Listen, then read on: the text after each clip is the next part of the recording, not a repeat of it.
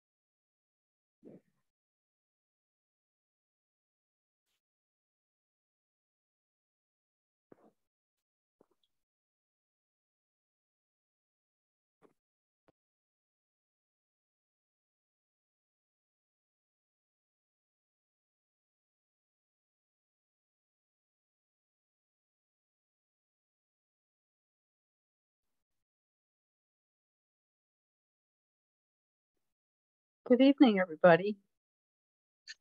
Class is slowly joining on.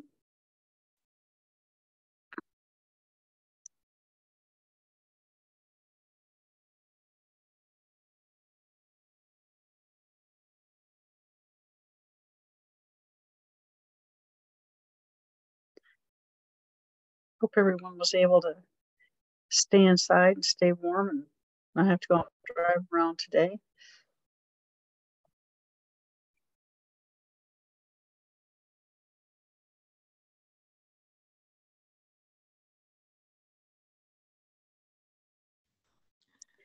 So just a quick question, kind of a quick poll. I got 6.5 inches out at my place. So put in the chat box, how much snow you measured or think you got.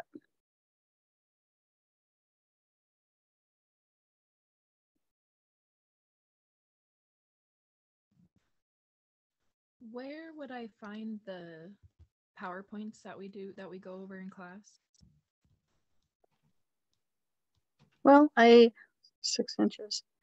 I did email the PowerPoint Monday's class. I didn't email that out to everybody, and I'll re-email it, not a problem. And then I'll email tonight's class tomorrow under the assumption I'm gonna make it in. Okay. They did close LCCC at noon today.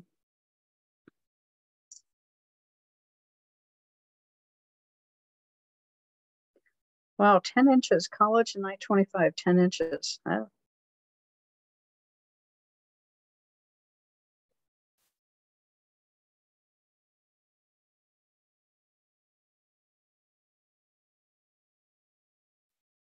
And drifting, yep, definitely, and drifting. Yeah, drifted my front door.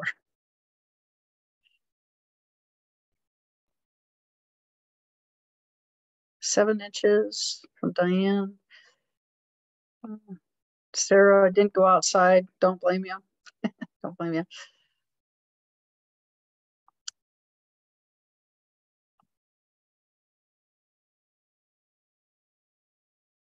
Six inches.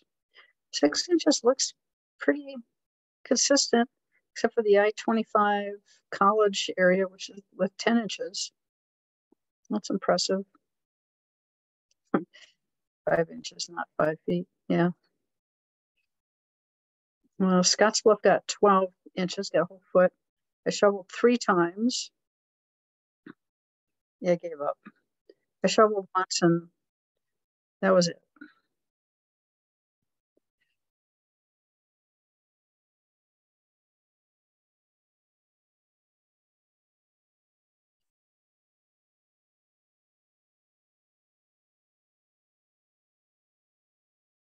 And then again, after this is being recorded, just so you all know. And then once we're done, I send this to the admin, and she edits it, does closed captioning, and tidies it up a little bit, and then we'll publish it. We'll put it on our website, the University of Wyoming Laramie County Extension website, and I'll give you that address at the next class. And that way you can go back over the video recording and listen to the lecture, and I'll give you the PDF for it. The books are in. Yeah, the books are in, but it's kind of frustrating. They're in, but you can't have them yet because you can't get to them, right?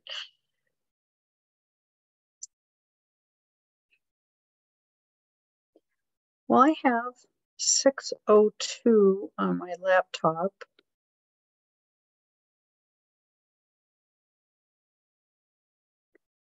And I'm sure there'll be a few more joining up. So I'm going to share the screen. And so, of course, that goes blank.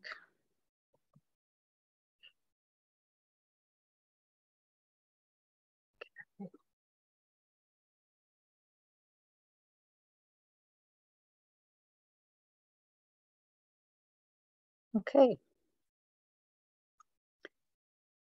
So can everybody see the PowerPoint program? Okay, perfect, perfect.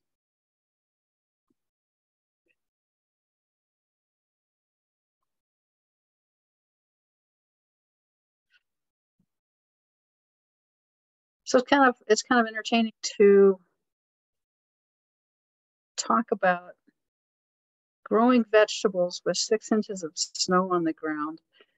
But hopefully this will give you some tools so that when the snow does melt, that you can be successful. And that's the whole point with tonight's lecture is to help those of you who are already vegetable gardening, because I know there's quite a few of you in the class, but I really want you to be successful.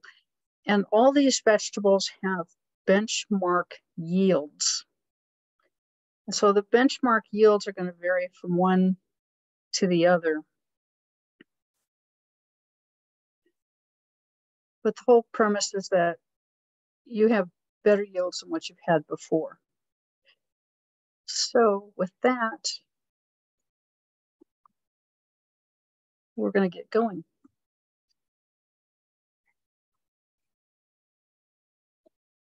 So just some fun facts, some fun trivia, if you will. The world's top grocery retail in 2021 was Walmart at 467 billion. And then Amazon came in at 239 billion, followed by Kroger, and then followed by Albertsons and Safeway. And then just another, like, wow, who knew? If Walmart was its own economy, it alone would rank as China's 8th biggest trading partner, ahead of Russia and Canada. And I don't know, I couldn't find current data on that. So it's a little old, but I suspect that they're still in that league. And then a fun interpretation, top US food processing companies: Tyson, Kraft, Pepsi, Nestle, and Anheuser-Busch. So this is the way I interpret this: chicken, cheese, soda, chocolate, and beer.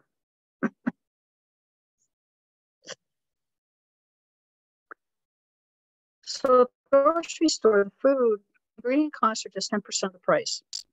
So a lot of that's going into marketing, a lot of it's going into just getting it into the store, the cost of putting it up in the store. So there's a lot of cost behind it. But the farmer, 10% of that price. Top 3 vegetable growing states: California, Florida, Georgia, and Texas.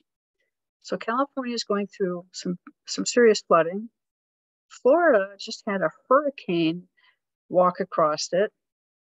Georgia has had several tornadoes. And Texas is the only one that's really kind of not dealing with some severe weather, but they are still in a drought. So I expect to see vegetable prices go up yet again. So another reason to want to grow your own vegetables. So a few gardening rules. This is kind of like in my perfect world. Your vegetable garden would have sandy loam soil.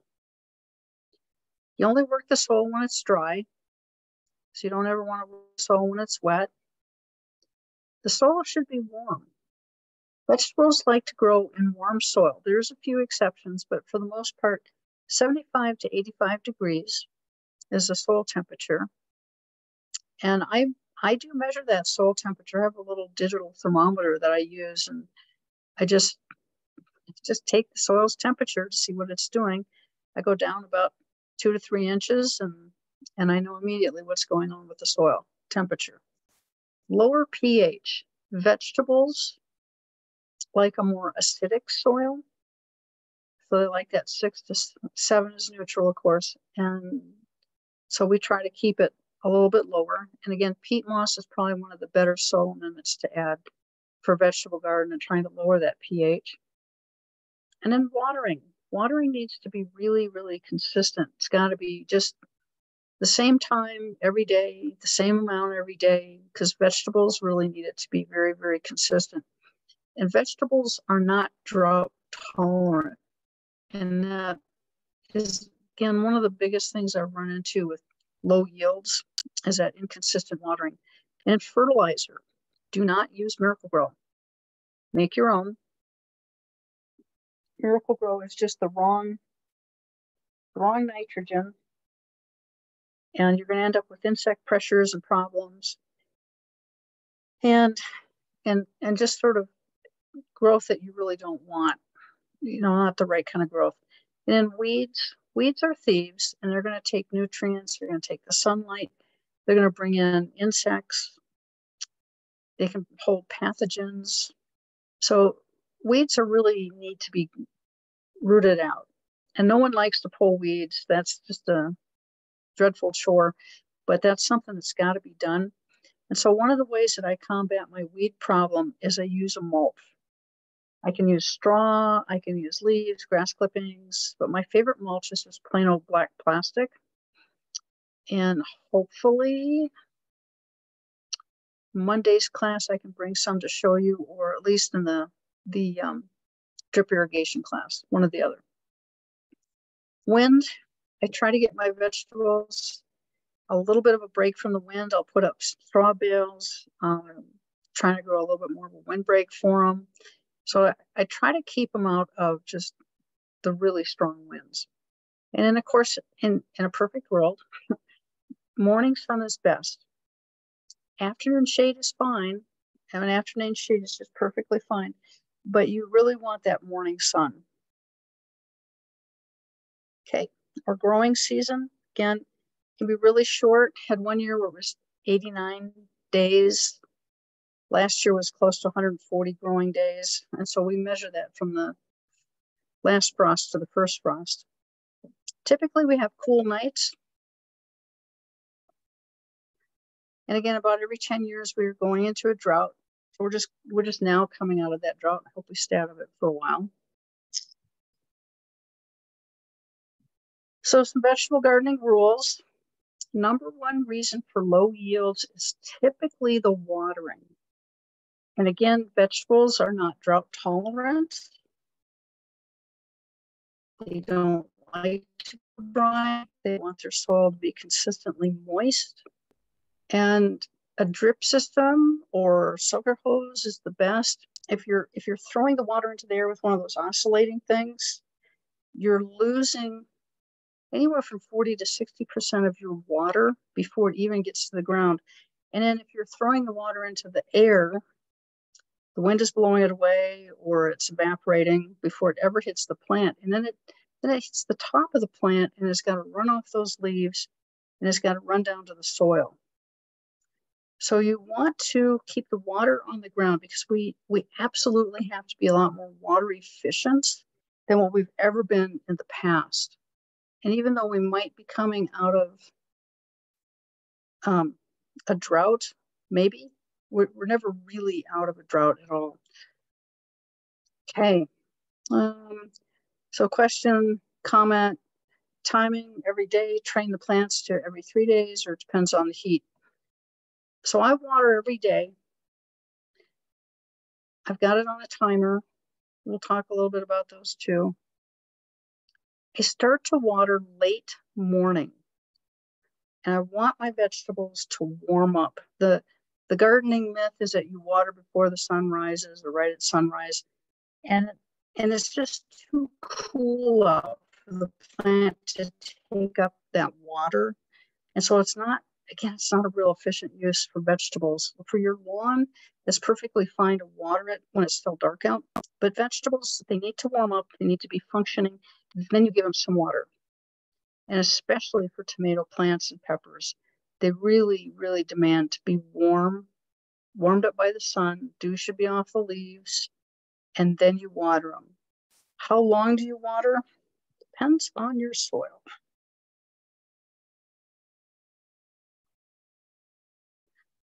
So, know your soil. Well, you'll get to know your soil a little bit better in Brian Sabady's class. And you'll know if you've got a light textured soil or medium, heavy clay soil. And all of those different types of soil really kind of demand a different approach to watering. So it's hard for me to tell you exactly how much, how long do you water? I'm on a light textured soil, so I'm on a very sandy loam soil.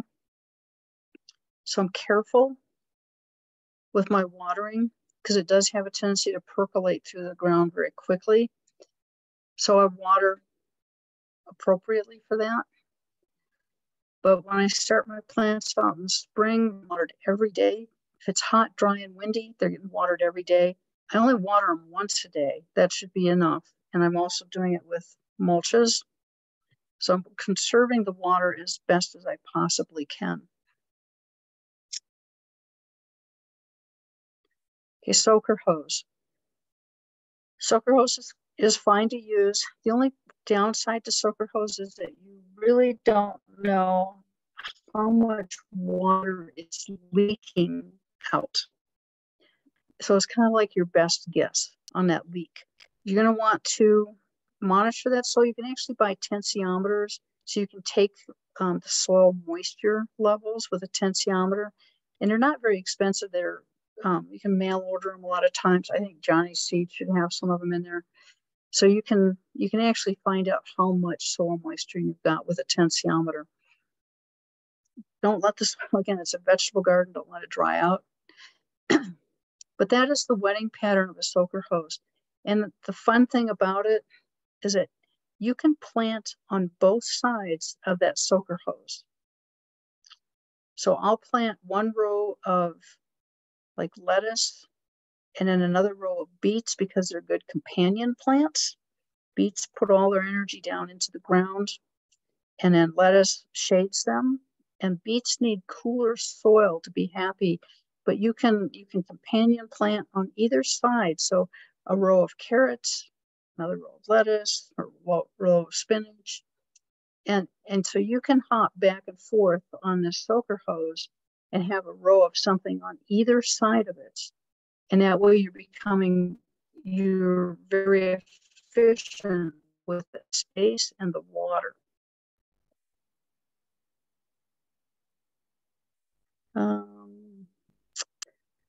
Tensiometer. And it's just a device to measure the soil moisture. This is drip tape. I like using drip tape. I've been using it for almost 20 years now. And I actually have some drip tape that has survived that long and is still functional. But the water comes through the tube and it gets caught in the channel and it kind of goes through this maze and then it drips out. It's a metered leak. And what I use is a half a gallon an hour. So I know precisely how much water is being leaked out, and I have it on 8-inch on center. So it'd be like there's an emitter there, and then 8 inches later, there's another emitter and another 8 inches. So I know exactly how much water per line I'm using and how much water I'm using per hour. So in my garden, especially when I do potatoes, I'll leave the water run for an hour and a half for my potatoes, but it's a big line. It's almost 75 feet long. So that's a lot of water over time. And in your worst case scenario when you're watering is always the last emitter on the line, because everybody else is getting it first, right? It's the emitter at the very tail end that doesn't get as much water or as much pressure. So you kind of water for that worst case scenario, the guy at the end, the emitter at the end. And again, we'll work with drip tape. I've got all sorts of drip tape so that you can look at. We'll put a drip tape kit together, and so we'll be able to have some hands-on experience with using drip tape.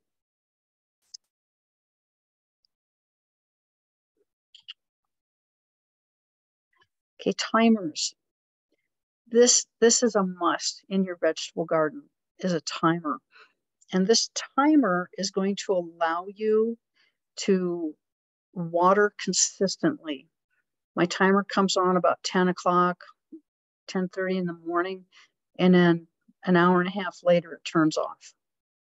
So I know exactly how much water, how long it's run. So it comes down to precision irrigation. And that's really where you've got to be with your vegetable garden is precision irrigation. So you're putting the exact amount of water per plant over time. And you do it to start off every day. As the season progresses, you might back off depending upon if it's a cool summer or if it's a hot summer. So you've got to watch that weather. But this is your best friend. And this allows you to go on that weekend vacation and know that your vegetable garden's getting watered, or go on that 2-week summer vacation and know that your vegetable garden's getting watered.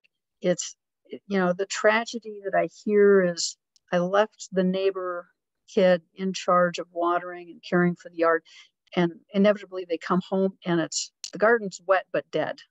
And then they look at you, the kid looks at you and goes, "Well, I watered." Yeah, you watered once. So timer, they're not very expensive. They start around $40 and go up from there. Usually run on a battery or two.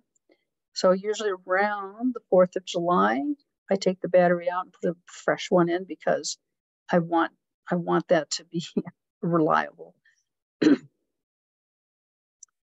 Okay, another reason I run into for gardens that didn't quite produce what they should have, or failed gardens, is the assumption about your soil. And the comment I hear is, "I know it's just bad. I know my soil is bad." It's like, well, how do you know your soil is bad? Have you had a soil test done? Just because it's brown, the soil is brown, doesn't mean it's bad. So again, a soil test is really important, and it depends upon what you've amended it with. And again, vegetables want a very low salt soil. So no manures, no compost that's going to be salty. So be very careful with anything that comes in a bag, cow in a bag, sheep in a bag, mushroom compost. The stuff that comes out of the big box stores, you got to be very careful with it. And that's why I always tell people to amend their soil, which is something as simple as peat moss. It's not salty. It's going to lower the pH. And the only time vegetables should encounter salt is when you eat them, not in the soil. So this is kind of a real world thing. This came in a couple of years ago. And the guy came and said, "I knew the soil wasn't good. So I wrote about 8 bags of compost into a 10 by 10 area. So 100 square feet, 10 bags of compost.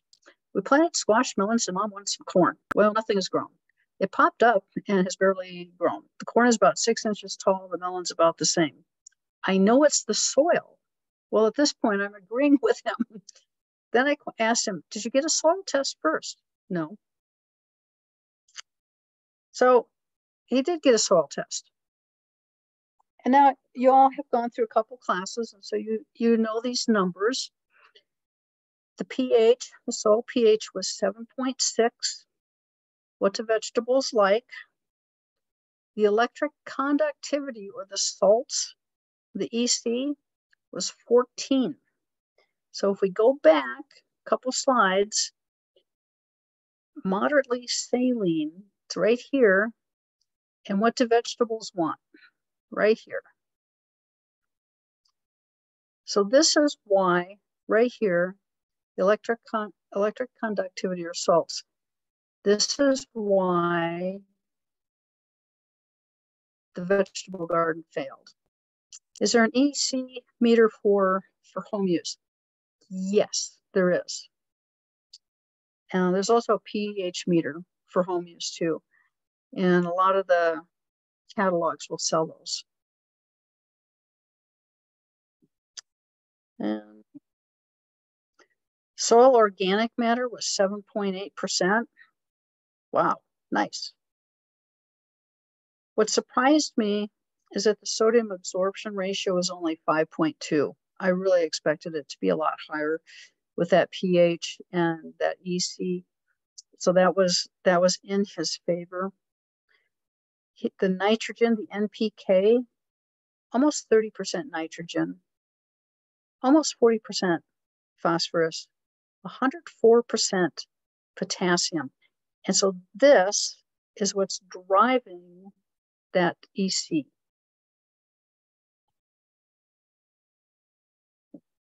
So again, you've got to be really careful. And just because it's in a bag and the big box stores are selling it, it doesn't mean that it's safe or that it's good for the garden. It just means that it's something on the shelf that they can sell. They sell lime too. What do you think about the compost from the compost facility in Cheyenne? Can it be used in a vegetable garden? I would ask to see if they've taken any soil, any testing of it, if they've tested their compost, and if they've got the test results so that you can see them. And if you tell them you're a master gardener, they're going to go, okay, I understand. And they'll get you, if they have the test, they'll get it to you, and then ask, are you putting manures in this compost? They've had problems in the past by putting manures in there. They were putting horse manure in, and they were just having a lot of problems with it. And I think they've stopped doing it, but do ask.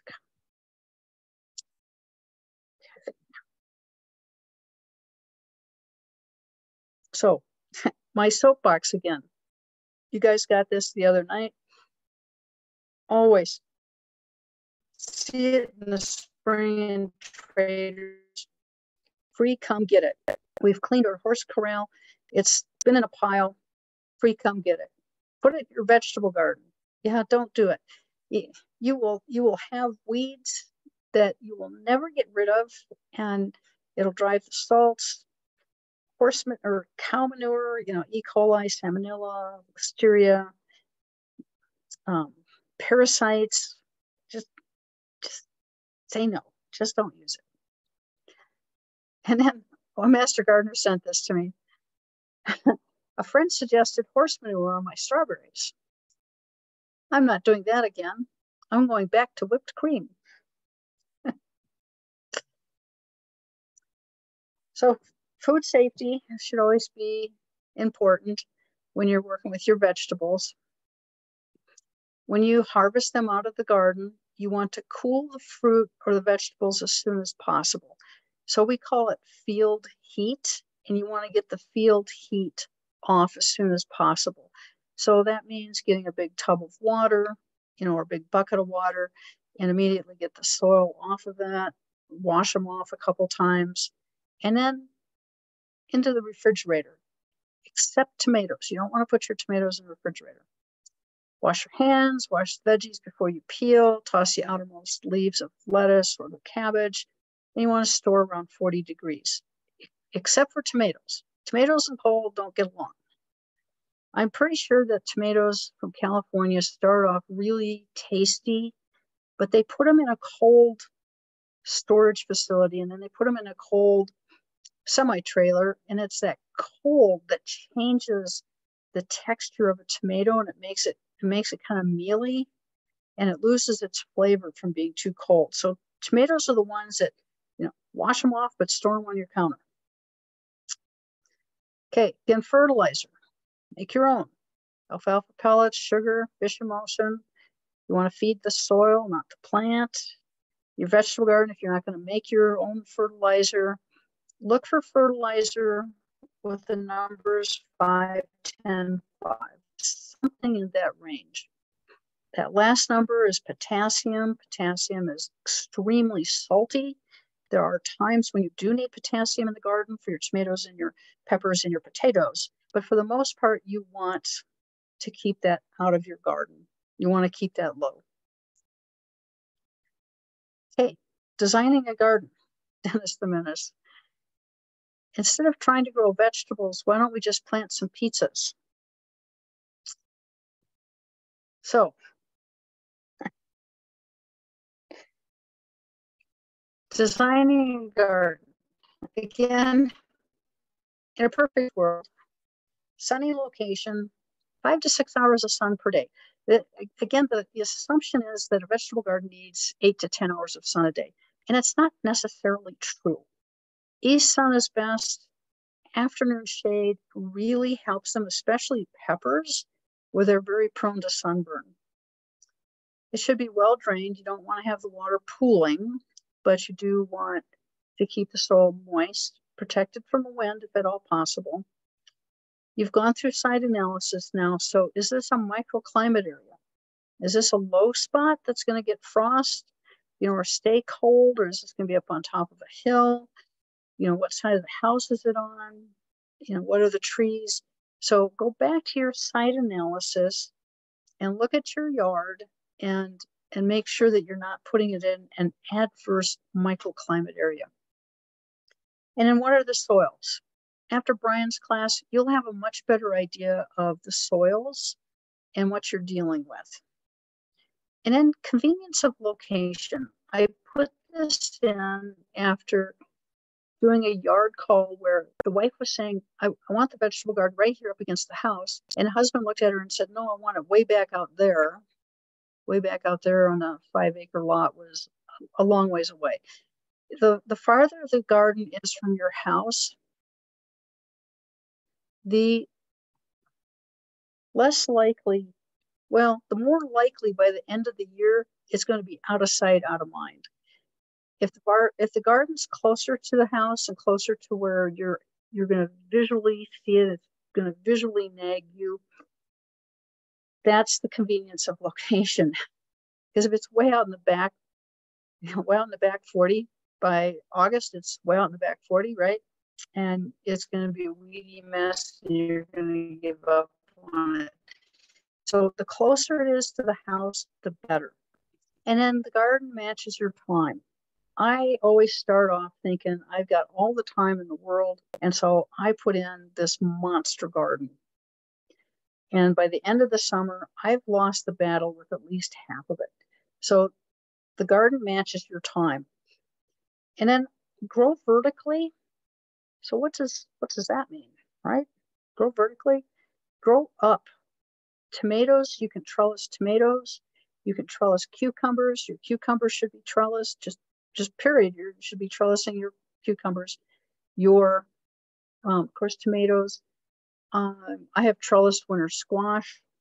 Green beans, I try to do pole beans, so I grow them up. So one side of my trellis might be, I take these flexible cattle panels, and they're 16 feet long and 48 inches tall, and they're metal wire, and they're bendable. And so I just make an arch out of one. And on one side, I'll grow one vegetable. On the other side, I'll grow another vegetable. So I make that trellis work and earn its keep. But I try to grow vertically, and then underneath my trellis, there I can grow my salad greens. I can grow things that like to stay a little cooler. Beets and carrots like to have their roots kept cool. So all that can be grown in the shade, and that's perfectly okay. So what do you want to grow? Make a list. Put down, tomatoes, peppers, sweet corn. I mean, just make a list of what you want to grow. Make a list of what your family will eat. Plan your garden on paper first. So make a map. Draw out a map of what you want that garden to look like. How are you going to water it? Drip tape, soaker hose. No, you're not going to throw water into the air. That's wasteful and it's inefficient. And then plant on a variety of plants in your garden. You need flowers in there. You've got to have flowers to bring in the bees. And you're going for the native bees. You're going for your orchard mason bees. You're going for the bumblebees. And those are the ones that you really want to bring in because they're going to be the best pollinators for your garden. Bumblebees wake up early. They like it cool. They work in the cool weather. Orchard mason bees, same thing. The European honeybee is not a cool morning critter, and it wants it warm outside. Honeybees, so European honeybees are a tropical insect, and they want it in their perfect world. It's 85 degrees all the time, and that's their happy temperature. So they're not going to be the morning bee. They're going to be the afternoon bee. But there's a lot of vegetables that need to be pollinated in the morning. So you want to cater to these guys. So I always have like zinnias, cosmos, and alyssum. Alyssum is an awesome little ground cover to plant because they support syrphid flies, and those little guys go after aphids. And so your pollinator garden also acts to bring in the good guys that will go after the bad insects. So make the good insects multitask for you. They're pollinating your vegetables, but they're also taking out the bad guys. And then rotate your garden. You always want to rotate those vegetables to a new location in the garden, and you never want to plant the same thing in the same spot year after year. So in other words, if you go, well, this area is dedicated to just tomatoes, you've got to rotate that every year. It should go into a new area, and especially for the potato growers, that absolutely has to be in a new location every year because potatoes just have an affinity for disease issues. So this is why it's really important to have a map of your garden so that it makes rotation a lot more logical. So the families, you want to rotate them in families, and you could actually do this slide as a map for your vegetable garden. And you've got your nightshade family, which is your eggplant, potatoes, peppers, tomatoes, and then legumes, cucumbers, your cole crops. So you can actually use this and as a method of rotation. And so say year number one is the nightshade family. And so this is your year number one garden. And so in year number two, you're going to move the nightshades to where the legumes are, legumes to cucumbers to cole, and the cole crop comes to where the nightshade family was. So that would be a type of rotation you could do. But rotating should be a must. I rotate every year. I grow a lot of potatoes. I'm super careful about where I plant them every year. And I actually have a 10-year rotation plan for my potatoes because I just have such a respect for pathogens that potatoes bring to the table. And it's not necessarily a good table. Can we have flower beds near, but not in the garden? What's the max distance? So a flower garden, a flower bed, as long as it's close, reasonably close, 5 feet, 10 feet away, even if it's 20 feet away, that still works. I wouldn't go a whole lot further than 20 feet because remember, you want to give them reason to come into your vegetable garden, but you want to keep feeding them so they stay there with you.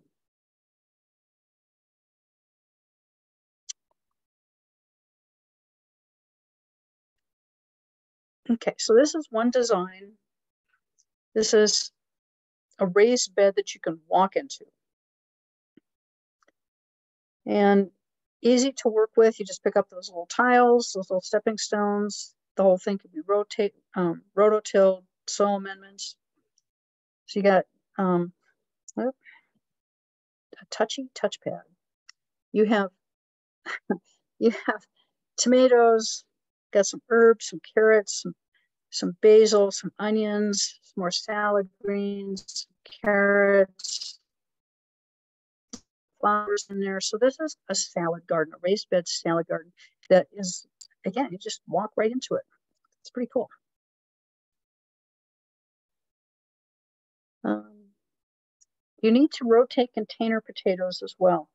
So if you're growing in a container, that's just really a whole different set of challenges. I think growing in containers is really challenging the water, and containers are going to dry out really quickly, depending upon what you're using.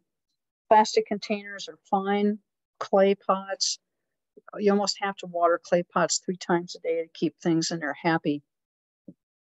But at the end of the year, you really should be dumping that soil out and then put all the soil in one big pile, turn it, amend it, renew it, because you can't keep planting year after year in a container and not work with that soil, because it's just going to deplete very quickly.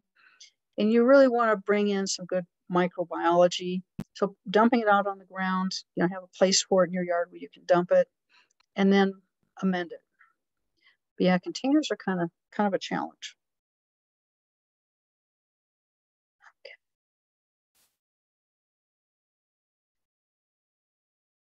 Another garden design. This was, if you look at the color of the soil, it's kind of a cool gray, a pale, cool gray, so it doesn't look like it's going to do much.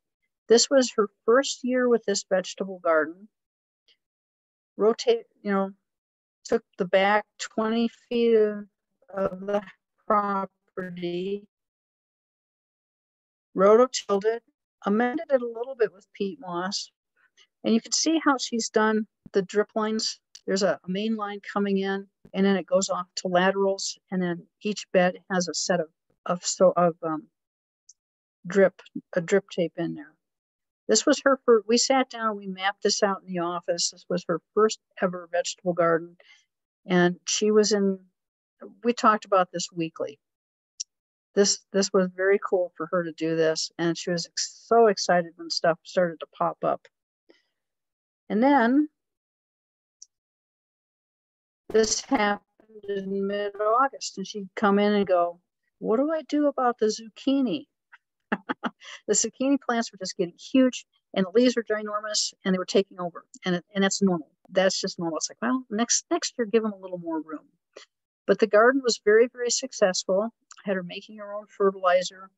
She had everything on a timer, so it was easy to take care of, and it did just marvelous for her. She got a really nice yield for her first time, and the soil just looks awful. And that's one of those where you can't judge the soil by the way it looks.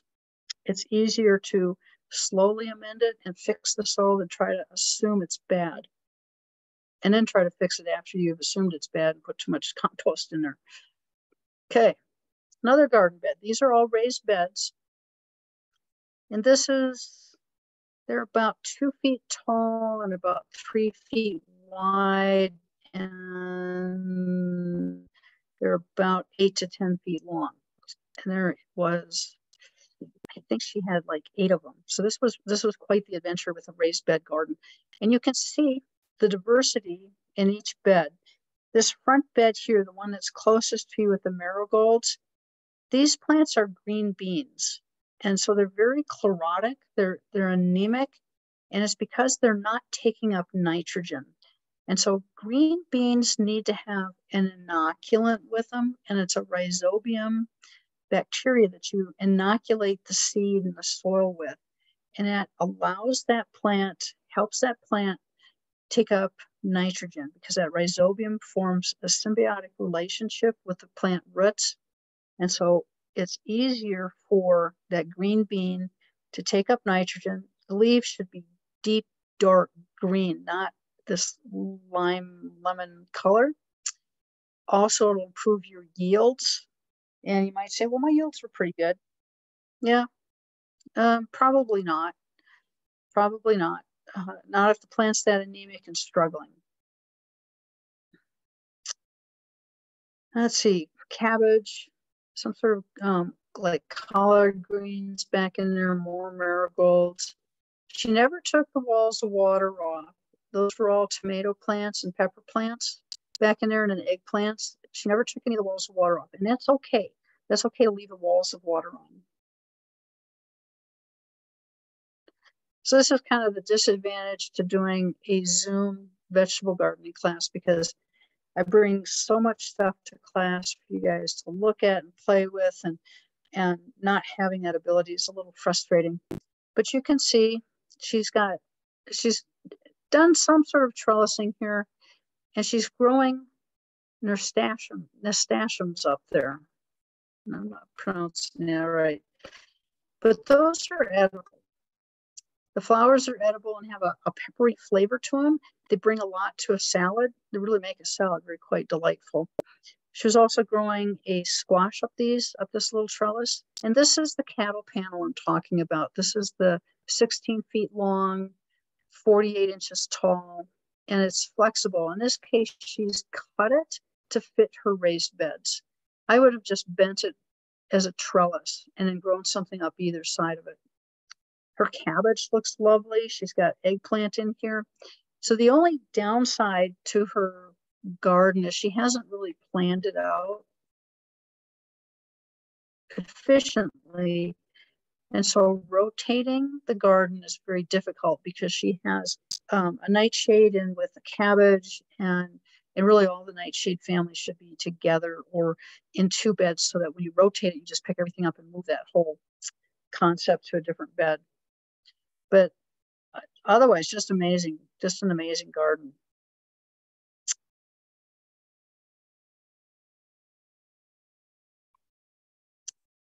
Okay, design a garden. So I've already kind of gone through this with our site analysis class. When you do that, remember northways points to the top of your page, points to the top of the map. Vegetable families together, irrigation watering system, make sure you have walkways. I see a lot in high tunnels where it's just one solid mass of green, and it's like just a solid carpet of like salad greens. And so you can't get in there. The whole premise is that it's so dense, you don't need to weed. But then they have a special machine, they go in there, they push it through, and it's like a little rotary lawnmower, and it just mows the salad greens right into a catch bin. But there should be a way for you to walk through. Black plastic mulch. So I just go to the hardware store. I usually go up to Capital Lumber, and those bunks of wood that they get are covered in a white tarp, plastic tarp, and the underside of them is black. And they throw that stuff away, so it's free black plastic. So I just ask if I can have it out of the bin and take it home. I cut it so it fits the space. And I've had some black plastic mulch that's lasted about 6 to 7 years. So it is long lived. I've got holes in a lot of it that are custom fit just for growing either peppers or tomatoes. So I just find the right one, put it down, put it over the top of the irrigation. And sometimes I'll mulch in around the openings. Again, I have some pictures of this too, so it's not quite such a mystery. So there's some black plastic, and this is some that I got out from the lumber yard. Put it over the drip irrigation system. The tomato towers are just strictly there to hold it in place without it getting blown away. Then you did a trench along the edges of that plastic, and you're going to tuck those edges in those trenches and then backfill it with soil so that it doesn't blow away. So it'll look like that. Usually you'll want to have that whole area just covered in black plastic. Or you can just come back in with straw or grass clippings or leaves and just cover that space. Because again, the whole idea is not to have to weed, spend so much time weeding.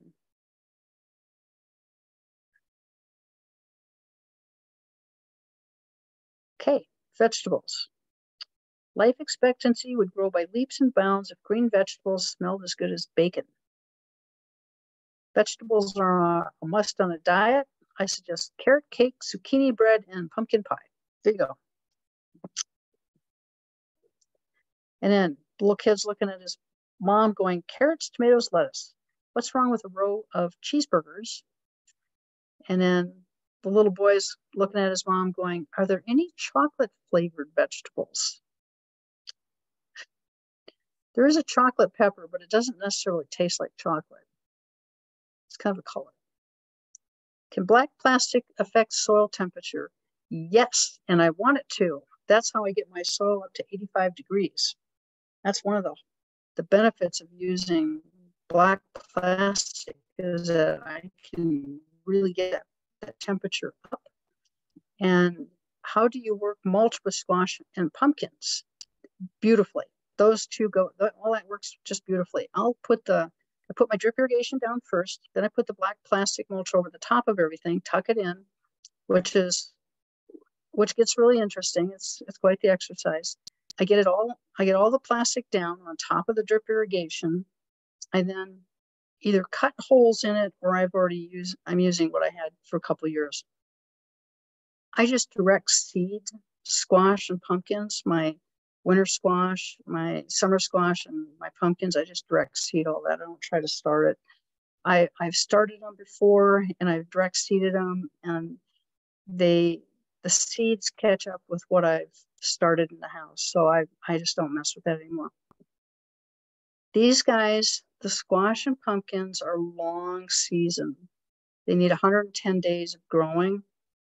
And of course, we've already gone over with how short a growing season is. So when you get something that needs 110 days, you are pushing the frost. And for squash and pumpkins, it's okay if they take a frost.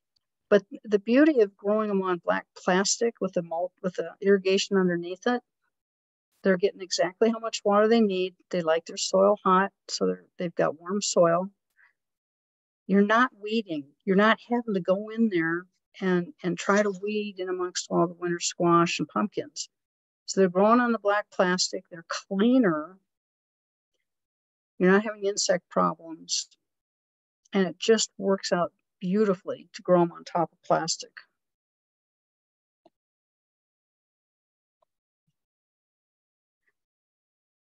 Okay, the difference between vegetables and fruit, well defined.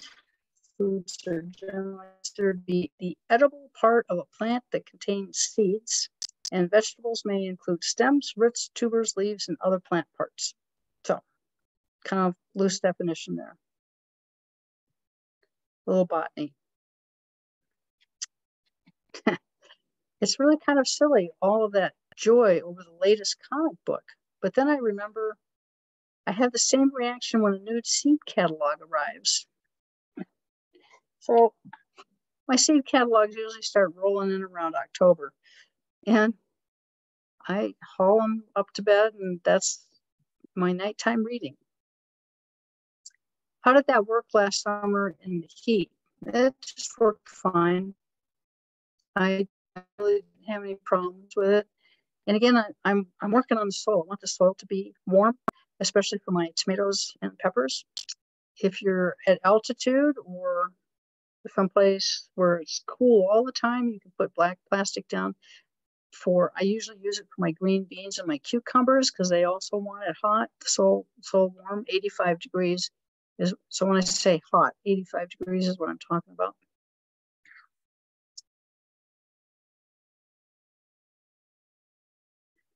Seed stock, open pollinated seeds. So there's a lot of different options, and open pollinated is interesting and is kind of fun.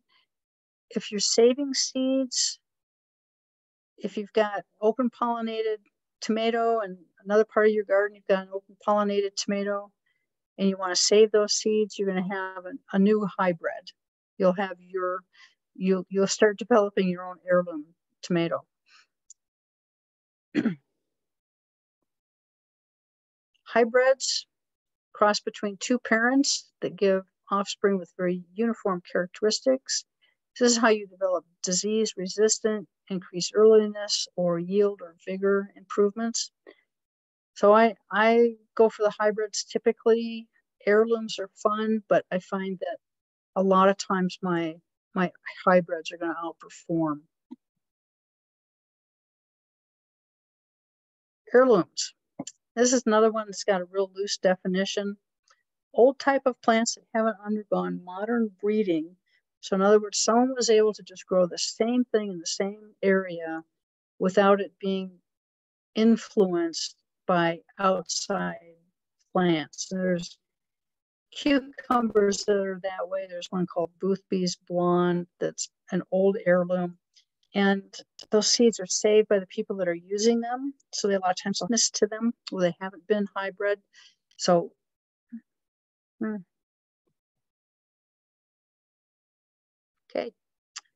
Okay, again, storing seeds. Really, really important that you have a cool, dry place to store them. And I joke about the crisper bin or the crisper drawer in your refrigerator, and that's what it's for, but that really is the perfect place to store your seeds. If they're in the garage or the garden shed, that heat and cold fluctuations are going to kill those seeds. So consistent temperature is really, really important. If you've got a basement that stays consistent within 10 degrees, that's okay. You can put them in the freezer. That's going to be okay. But I find that they really do last a long time in a refrigerator and the crisper drawer. I'm still using pepper seeds that are well over 10 years, corn, green beans, tomatoes. They're all in the 10-year age range. Pepper seeds I find have only lasted about 5 years. Onion seeds, they're good for a year or two, and then after that they give up. So even if you're trying to do the best for them, not all of those seeds are going to want to survive. And it's just the nature of what they are.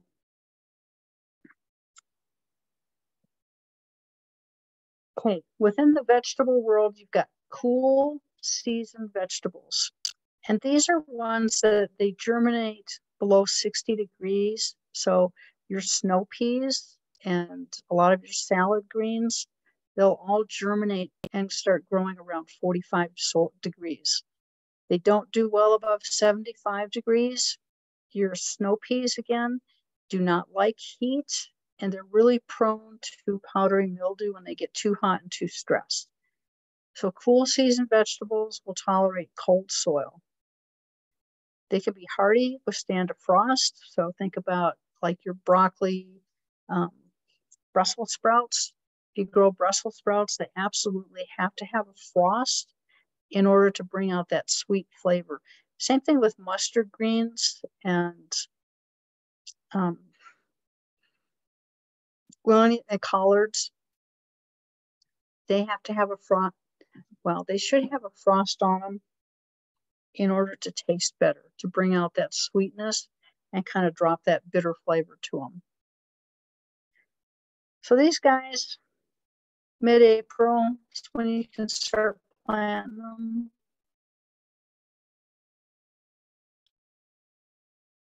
So this is your list of cool season vegetables.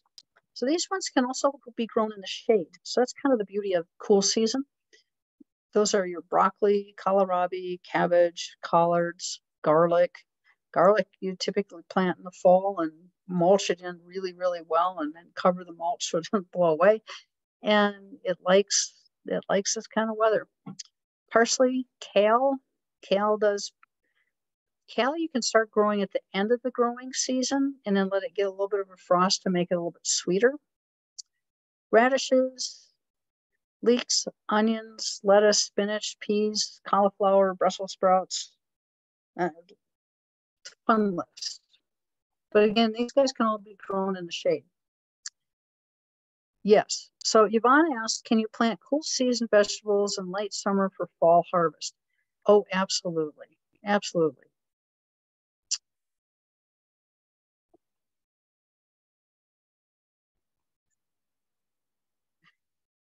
So vegetables that kind of fall in between. These guys can be planted in early May. Beets, carrots, celery, parsnips, potatoes, Brussels sprouts, chard, rutabaga. Again, Brussels sprouts are really long season. They need 110 days. So they can be a little challenging. Those are ones that you plant them and you kind of forget about them until after you get a frost and then harvest them. And I typically just harvest the whole stalk and bring that in and just pull the little sprouts off of them. Beets grow best in cool soil. They're going to grow bigger. They're going to grow sweeter. They'll have better flavor in cool soil. Carrots, I've started my carrots as early as April and they've done fine. They will take forever to germinate in cold soil, like 3 weeks. And about the time you give up on them and go, oh, they've just rotted and died, then they sprout. Celery, you can plant that early. Celery is one that I would encourage you to start from seed and then transplant carefully because it has a taproot on it. Warm season vegetables. These want their soil warm. These are the ones that want 85-degree soil temperature, and that's where that black plastic comes in handy. And then I have a little digital thermometer to run around with, and I take the temperature of the soil so I know what exactly what I'm dealing with. And again, I use black plastic for almost all of these. And the only ones I don't use black plastic for are peanuts. But the cucumbers, I always grow cucumbers on black plastic, even if they don't want to trellis. That I want them growing up a trellis. I want them off the ground. Squash, winter squash especially on black plastic, really gets off to a great start. Squash is a long season. That's another 110-day vegetable. And so I planted, I don't want to mess a lot around with it. Eggplant, wants the soil warm. Sweet corn, if you can, if you're just doing a little spot of sweet corn, black plastic works. It's a little fiddly trying to do it with plastic. Definitely your tomatoes. You definitely want your tomatoes growing on black plastic. Again, your irrigation goes underneath that black plastic, and you will have a really good crop if you do it this way. Okra, for all of you from the South who like okra, it grows here. It's 55 days. It's fast. The times I've grown, I couldn't keep up with it. Sweet potatoes, this is another long season, but you can grow them here, and it's kind of hit or miss. There's been years where I've had just beautiful sweet potatoes, and other years where I haven't. So it's unpredictable.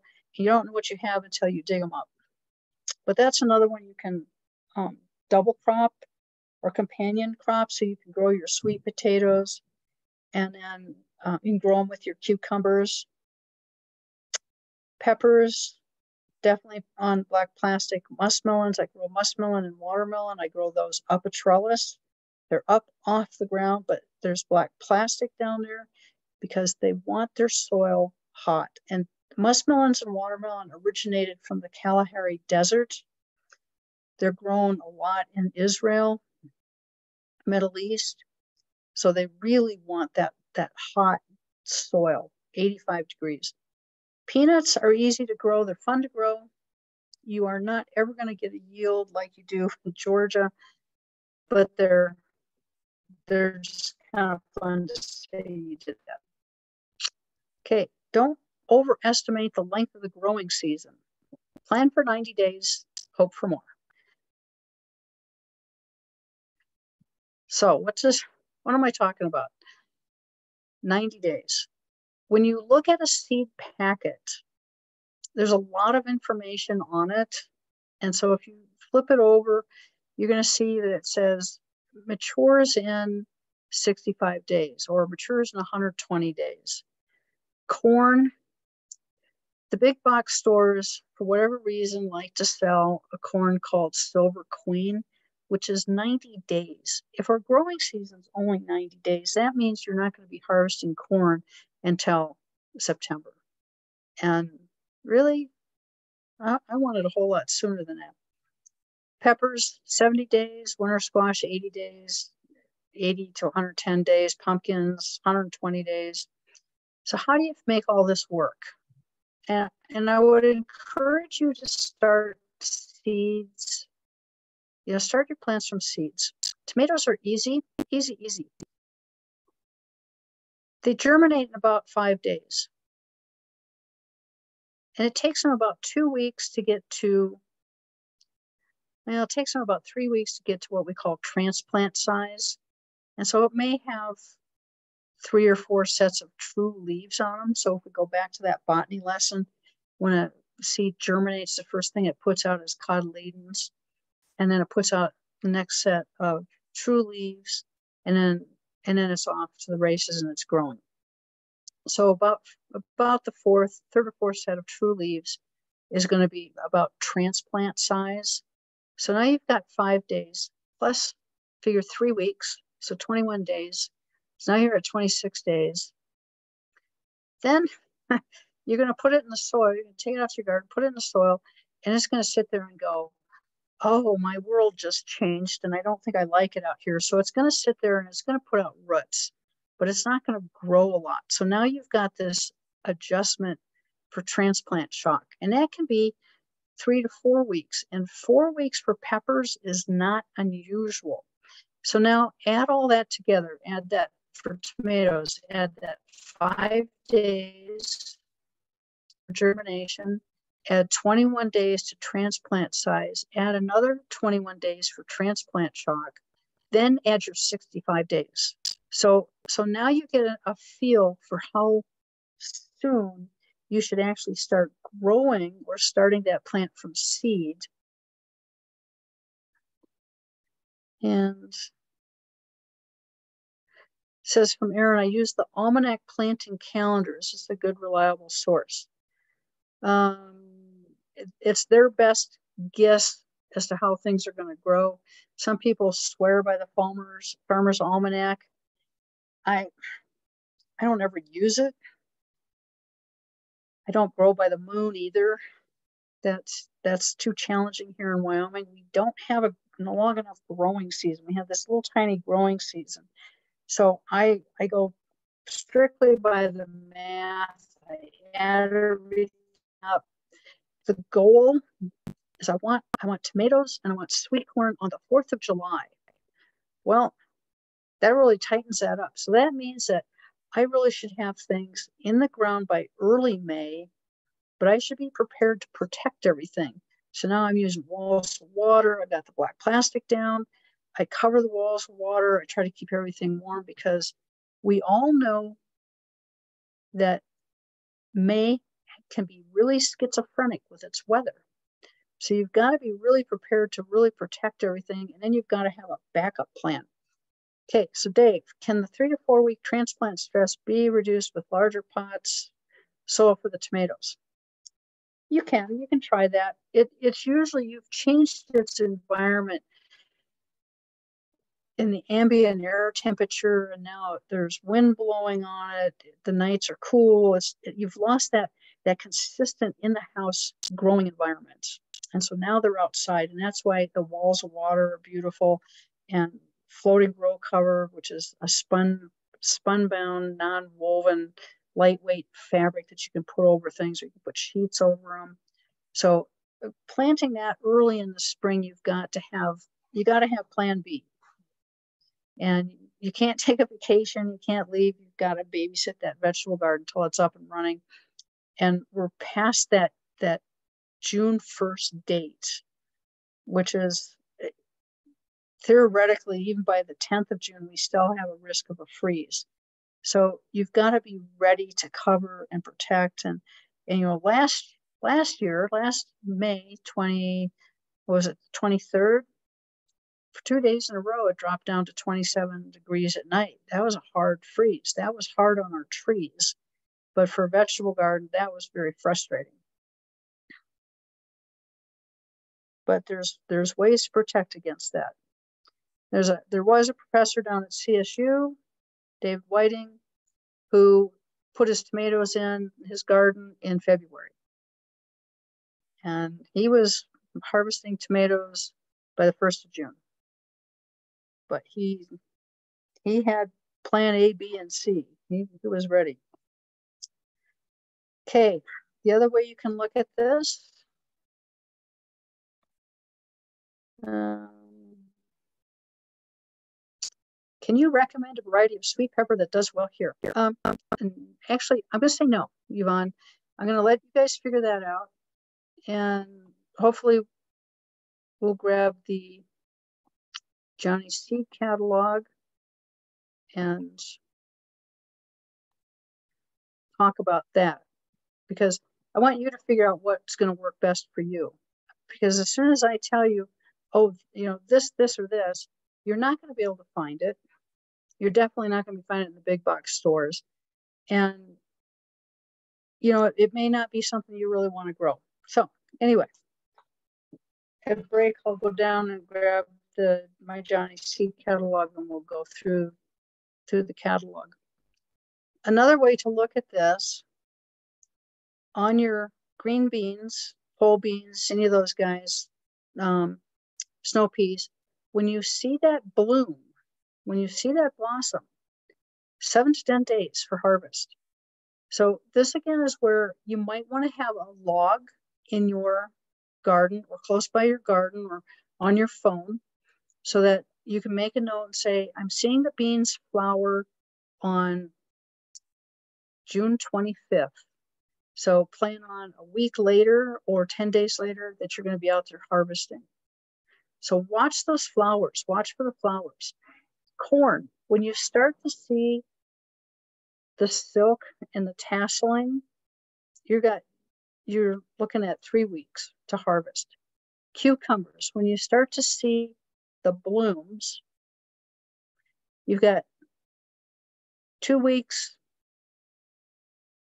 Depends how big you want that cucumber to get. And then you're harvesting. Peppers, when you start to see that blossom, anywhere from 45 to 70 days. So that's a huge range, 45 days to 70 days. At 45 days, you can harvest that pepper when it's green. But all peppers will turn red or yellow. Some of them turn purple. But that extra 30 days there is for it to turn to that color. And so when peppers go from green to red, that Brix level, the sugar level, goes up exponentially. And so they really become a lot more flavorful to eat. Pumpkins, pumpkins and winter squash I don't pay much attention to. I plant them, I make sure they're getting water, I fertilize them once a week, and I wait for a freeze, and then I go find what's down there. Summer squash, zucchini especially, this will get away from you in a heartbeat. When you see those blossoms, 5 days. 5 days. Yeah, PJ's going, oh yeah. 5 days. Mark the calendar or put a note next to the plants, 5 days. Otherwise, if you miss that, you're going to have that 5-pound zucchini, which that's not so bad. I mean, it makes great bread, right? You can do all sorts of fun things with giant zucchini. Tomatoes, again, 35 to 60 days. Once you start seeing that bloom, zucchinis like to hide. Oh my gosh, they're experts at hiding. Okay, what to plant? Plant what you're going to eat. I've planted things like kohlrabi and turnips for my husband, and not my favorite. Plant what's needed. I don't know why, but I like to plant potatoes, and I get a certain amount of enjoyment, I guess, out of going, I just harvested 500 pounds of potatoes. I don't need 500 pounds of potatoes. So what the family will eat. So we got Dennis up here. See, Mom, even old Ruff won't eat broccoli. And then down here with Jeremy, limp green crucifillus devil, you have the head of a flower, but the aroma of a gas station men's room. Oh, vile weed, I reject you. What are we having besides broccoli? And then I want to grow my own food, but I can't find any bacon seeds. So grow what you're going to eat. Grow what you want to eat. So we're going to take a break here, and I am going to run down and find my seed catalog. So we'll come back in 5 minutes. And everybody get your Johnny Seed catalog.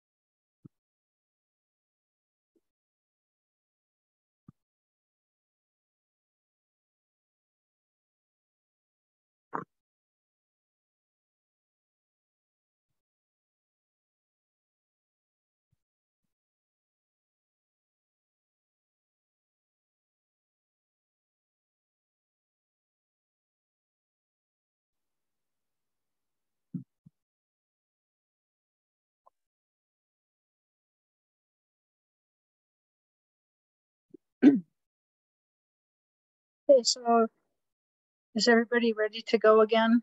Or are we still taking a break? Okay.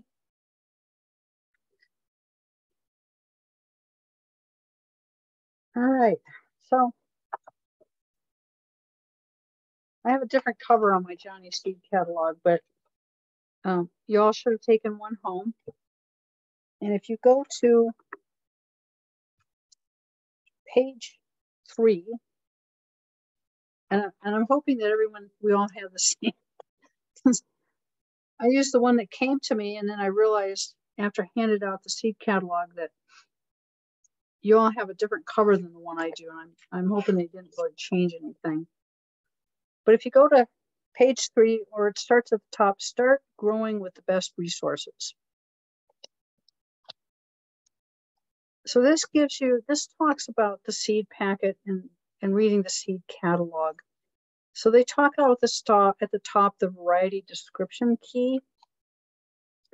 So they give you the variety name, the hybrid status. So is it an heirloom or is it an F1 hybrid? And then a life cycle code, which is annual. Typically going to be an annual unless you're into the flowers.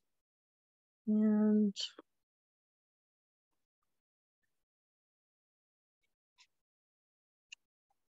yes, I have plenty of catalogs.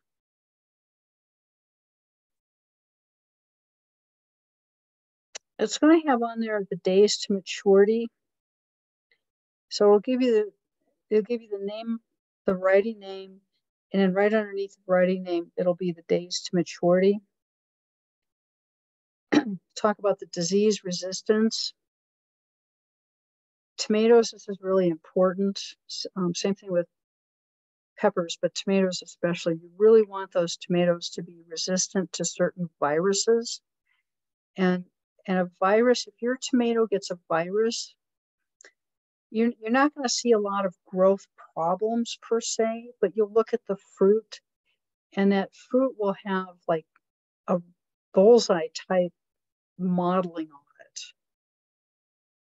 And once that tomato gets a virus, there's no plant medicines for it. You can't cure a virus, you can't get rid of it. And it so alters the flavor of the tomato that it's unedible. So you have to do that thing no one wants to do. You have to pull that tomato plant out and throw it away. So having a tomato that's resistant to viruses is really important. And they do talk about different disease resistant codes on this page, on the resource page. And pepper mottle virus, potato virus Y, there's a tobacco mosaic virus, and most of these viruses are transmitted by insects. So this is, again, why it's really important to have a pollinator patch or pollinator-friendly plants, flowering plants in your vegetable garden, so you can bring the good guys in so they can take out the bad guys, because a lot of your aphids, your leaf hoppers, there's psyllids, there's some other ones that carry viruses. And if you've got the good guys there, they will take out the bad guys. And then how you fertilize your vegetable garden is also going to help you combat insects, which can vector viruses and other problems. So I'm going to kind of jump around a little bit here. And we're going to talk about tomatoes. So the tomato, native to America, native to South America, per the U.S. Supreme Court near the end of the 19th century, apparently they had extra time on their hands, the tomato is legally a vegetable. Botanically, it's a fruit. So tomatoes are fruits. Over 3,000 varieties. Oh, gosh, so many choices, And that's why I find, people that go to the big box stores and they buy the same tomato varieties year after year after year. They get, better girl, better boy, bigger bird, whatever. And there's 3,000 varieties and they come in colors: pink, red, white, yellow, green, purple, black. Why settle for just what the big box stores think they want you to own? Heirlooms, hybrids, they come as cherry, grape, salad, sandwich, paste, beefsteak varieties. But the standard tomato plant should yield 10 to 15 pounds or more. All of your vegetables have a benchmark yield.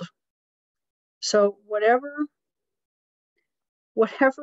you're growing, you should get a minimum amount back. And if your tomato plant only gives you a half a dozen tomatoes, it is missing the mark by a mile. Even your little cherry tomatoes, usually I hear people complaining about how prolific they are and they can't give enough of them away. So all of these plants have a benchmark yield that they are giving back to you. So tomatoes are either indeterminate, which means they're going to grow and grow and grow until something tells them to stop. And so that's going to be like a frost or your pruners. So that's always going to be something there to tell them to stop growing, because otherwise I've had my indeterminates get as long as 16 feet. So they want to grow. Your determinants are your tomatoes that only grow so tall, so big, and they stop. And the determinants are the ones that you want for your containers. These guys can be as small as 18 inches tall. They can be as big as 3 feet tall, but they're not going to really exceed 3 feet, and they're good for containers. A tomato can have a growing season between 50 and 100 days. When you start getting into 100 days, now you're past your 90-day growing season.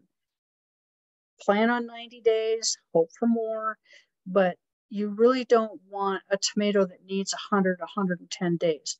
The tomatoes that want a growing season that long are going to be your beefsteak tomatoes. And that's why it comes October and you're still looking at this big green tomato that's not doing anything. And so as much as we want a tomato that takes up most of the piece of bread for a BLT, they're not practical to grow here because we don't have the growing season.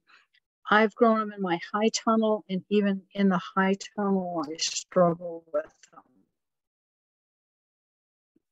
Tomatoes are a warm season plant. They want that soil 85 degrees. That's the black plastic.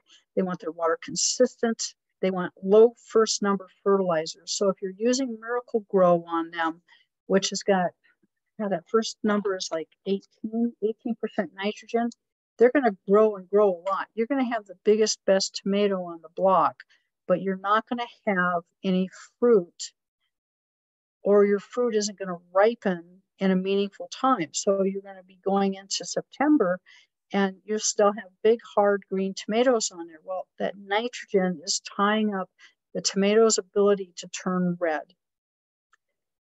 So that's why I teach you guys to make your own fertilizer. And if you don't want to make it, make sure you find a fertilizer that's really low with that first number, like 5% nitrogen.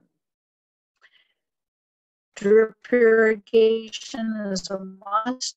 You never want to water overhead. If you're watering overhead, like with an oscillator or sprinkler that's throwing water up into the air, that water is now falling on the leaves and it's got to run off the leaf to get to the ground. And so you're only getting maybe 10% of the water that needs to be there, but you've overwatered the tomato plant. So this is where blossom and rot comes into play, because it's in our soil, it's not a calcium problem, it's a watering problem. And it's typically the plant gets overwatered, then underwatered, and then overwatered and underwatered. And so the watering is inconsistent. And that's where the timer comes in handy. And you want to keep that water on the ground. The other thing, tomatoes, they want to be watered later in the morning, like 10, 11 o'clock. I don't start watering them until 11 in the morning.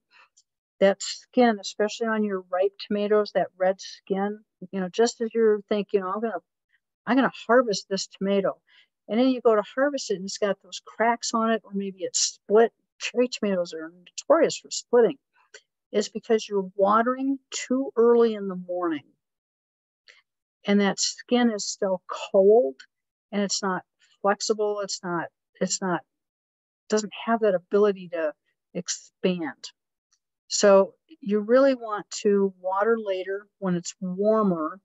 The tomato itself is warmer, the air is warmer, and so it can expand with that water.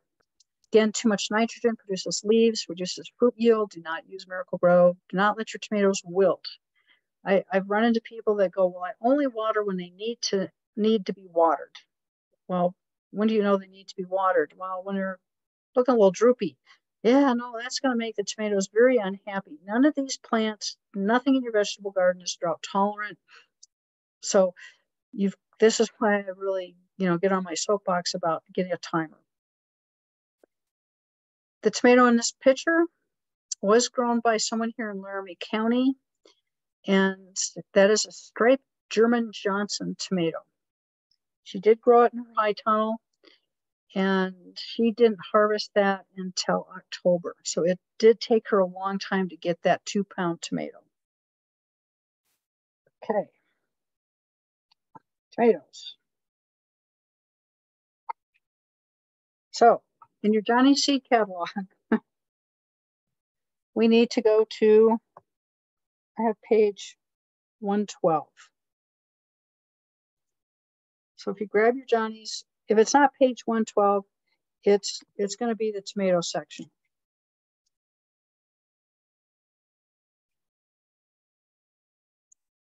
So Johnny's grows their own seed. They don't source seed from other places. They actually grow and sell what they grow. So they have test gardens. They've got other people growing for them. So they have a lot of information, and they keep very tight control of what they do have and what they sell. So I like that from that respect, that they're growing what they sell. So they do have tomatoes just for high tunnels and greenhouses. That doesn't mean that you can't grow them outside. But what I want you to look at is on the days to maturity for these tomatoes. There's one on the page of 112. It's called Ruby Dawn. And Ruby Dawn is 60 days. So from the time you germinate it, gets the transplant size, you transplant it out into your soil, out in your garden, theoretically, in a perfect world, 2 months later, you're going to have tomatoes. You should have red tomatoes ready to go. They're not going to be real big. They're going to be 6 to 8 ounces. But that still makes a great salad. You can still slice them and put them on your sandwich. So you want to look for tomatoes. Again, I want you guys to be successful. So you want to find tomatoes that have a shorter amount of growing time, days to maturity. When you start getting into 85 days and above, it gets more and more difficult to have a good harvest. So on page 113 of Johnny's catalog, there's a whole section on growing the tomatoes, and it has a germination guide at the bottom. And that germination guide tells you what that optimum temperature is for that seed to germinate at. And if you've got 86 degrees, 85 degrees, that seed's going to germinate in about 4 days. It's really going to go fast. And then if you turn the page to 114, It talks about small fruited tomatoes. And so these are your cherry tomatoes. These are short to maturity. There's one here for 58 days, 55 days, Sakura, 55 days. Prolific yielder of bright red, medium large cherry tomatoes. Gotta like that. That pretty much describes most cherry tomatoes. Prolific. But in 55 days, you're going to start harvesting. You're going to start having tomatoes for your salad and tomatoes to snack on. And then on the next page, they've got the determinate or the bush tomatoes. And again, these are the tomatoes that are good for container gardens or your raised beds. So you've got, and again, I would encourage you to, if you're going to start your tomatoes from seed, start something that you're not going to find in the big box stores or the garden centers. Celebrity is one that is, you can find that in the store. So I'd encourage you to try to find something that you've never tried before. There's one called Galahand, 69 days. So that's even shorter than Celebrity. Delicious early determinate beefsteak, 7 to 12 ounce fruits. So that's going to be a good sized tomato that's going to take up your sandwich. In 69 days, it's a determinate, so it's not going to get huge. You can grow it in a container. And then if you notice down at the bottom, it says growing field tomatoes. That really means growing tomatoes in your backyard. And this is going to give you a huge amount of information. I teach out of Johnny's and Territorial because if you had to buy a book, a gardening book with all this information in it, it would be a very, very expensive book. And this is free. So you gotta like that. My vegetable garden's got to beat the price of the grocery store, and that includes my literature. But I want literature that's going to be spot on and research based. And so Johnny's and Territorial, Burpee, Park Seed, a couple others are going to be research based, and that's the important thing for us. So if you look down where it says growing field tomatoes, it talks about their culture. So they want to be grown in medium rich soil with a pH between 6 and 6.8 preferred. So again, they want that acidic soil, and they don't want it. So again, you've got to be careful with your compost and that mushroom compost. You don't know what the pH is, and so that was what that one person's problem was. The pH was 7.8. Those were just flat out unhappy plants in that pH, but the salts also took them out. So the soil with a pH of 6.0 to 6.8. Fertilizing accurately, since excess nitrogen causes rampant growth, rot, and delayed ripening. Right there. Okay. So a lot of information here. Days to maturity from transplant, and gives you a whole sorts of information about transplanting, starting them from seed. Trellising, really encourage you to grow your tomatoes up a trellis of some sort and prune heavily. Prune those leaves, open them up, let the air flow through them. You're not going to stunt the plant by pruning it. You'll help it. And then it also tells you on the very bottom that a packet of seeds from Johnny's is going to have 40 seeds in it. So 40 seeds could be a lot for a backyard garden. That's where that CRISPR drawer comes in handy. And so you only start 10 seeds or 5 seeds. Well, you leave those seeds in the packet that you don't use, and you put them in your CRISPR drawer for the following year. And then it also gives you whole tomato resistant codes. The viruses are the ones that just, my gosh, tomato mosaic virus, tomato spotted wilt virus, yellow curl virus. Yellow curl virus comes late in the season. Very frustrating. So I could almost spend the whole class just talking about tomatoes. They're one of my favorite things to grow. They can be very rewarding, very challenging. But do go through this because the choices are amazing. Don't settle for what the big box stores want to sell you. There's so many other wonderful flavors in here. And I am going to buy seeds for us so that we'll have vegetable seeds come plant propagation. And I'm going to get a tomato called Wins All. It's WINS-Wins All, ALL.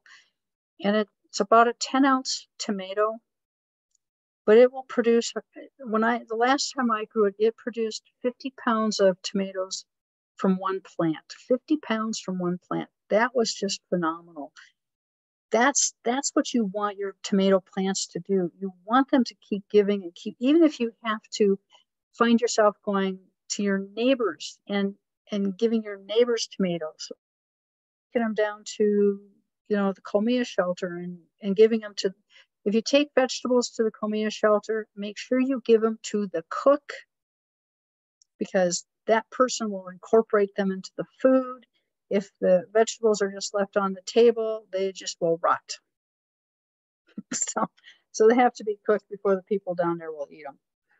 But if you do give them away, just make sure you give them to the right person. And plus, it's kind of fun to be able to, have bragging rights and saying, yeah, I grew a tomato called Damsel, or I grew one called Abigail, or I grew Lemon Boy. Grew Wisconsin 55. I'm also going to try to get seeds from Heinz. And I have grown Heinz tomatoes. And so think of the ketchup. So Heinz tomatoes are going to be a paste tomato. So those are a lot of fun to grow. You can say, yeah, I grew Heinz number 1574, and it was really good. So it's a lot of fun to grow odd named tomatoes. Be different in your garden. So on page 118, is the striped German, 78 days. Amazing flavor. At least the one I have and the ones I've grown, I've just found they're just amazing. German Johnson, striped German, they're both really good. 75 days, 78 days. That's short enough that you should have tomatoes for your BLT or your salad or your tomato sandwich by the end of July, August. So you'll still get a good sized tomato, a 10-ounce tomato, and have really good flavor with it. And then your paste tomatoes, but you want to try to avoid the ones that are starting to get up into the high 80s or 90s. And Johnny's has gotten a whole lot better about keeping those numbers low and not trying to think that everyone's got a 110-day growing season. But again, your beefsteak tomatoes, they need 110 days. They don't like a lot of nitrogen. So if you've tried to grow beefsteaks and you haven't had good luck with them, that's why. And then cherry tomatoes on page 122. If you can, the yellow cherry tomatoes are going to have superior flavor to the red ones. So like there's cherry tomatoes that are bush. They're determinate. So gold nugget, 56 days. That's a nice yellow. And the yellow ones or the orange ones they're going to have flavor that you're just going to stand there at that plant and just graze. Okay, tomatoes. If the color is off, again, if it be a like fire engine red tomato and it's not, it's kind of orangey or it's kind of a speckled orangey red, it's a potassium issue. And at that point, it's really hard to get potassium into the soil and up into the plant. So you need to find a potassium that you can actually spray onto the plant, onto the leaves, so that the leaves take that potassium up and use it. Sulfur, a little sulfur in the soil, a little sulfur goes a long ways, but that does help boost the flavor. And boron, again, a little goes a long ways, but that does help with the ripening and helps prevent fruit cracking. But again, you want to also monitor your watering, and the watering should start later in the morning. Okay, blossom drop. This is when daytime temperatures really get kind of crazy. And I saw a lot of blossom drop. You know, that's where the blossoms start off white and all of a sudden they turn brown and fall off. That's blossom drop. And that's when the temperatures get above 90 degrees, or maybe the nighttime temperatures drop below 55. I've been in people's greenhouse or high tunnel, and they're so pleased about, yeah, get it up to 100 degrees in there. Well, the tomato doesn't want it that hot. And so the blossoms are going to drop off. So temperature control is challenging in a high tunnel or a greenhouse, and it can get a little fiddly in that respect. We can't control what goes on outside, but in our area, it's really rare that we get above that 90 degrees. Blossom end rot, that's a moisture issue. That's again, put your whole garden on a timer, and that's going to help that out. That's going to help prevent that. Epsom salts, that's magnesium sulfate. That's going to tie up calcium. So skip the Epsom salts. That's a gardening myth. I have no idea how or where that started. It's a train I can't get stopped, but you don't need Epsom salts in your garden. And gypsum, we talked about that the other night. Good source of calcium sulfate, but it's going to increase the salts over time. And if you're adding gypsum to your soil, just get a soil test before you add gypsum, because that's an area where if you start adding gypsum and you get too much in there, reducing that or reversing that one, it's going to be really difficult. So get a soil test at the beginning of the year before you start planting, so that you know where you're at, and that you can base your amendments on that. But don't just add stuff because that's what you've heard in the gardening rumor mill. So just get a soil test instead. Okay, overwatering, lower foliage, going to turn yellow, wilting, salt damage, again, it's going to look the same. So again, drip or soaker hose on a timer will solve 90% of these problems. Oh, tomato hornworms. These guys just blend in so beautifully. It's just incredible.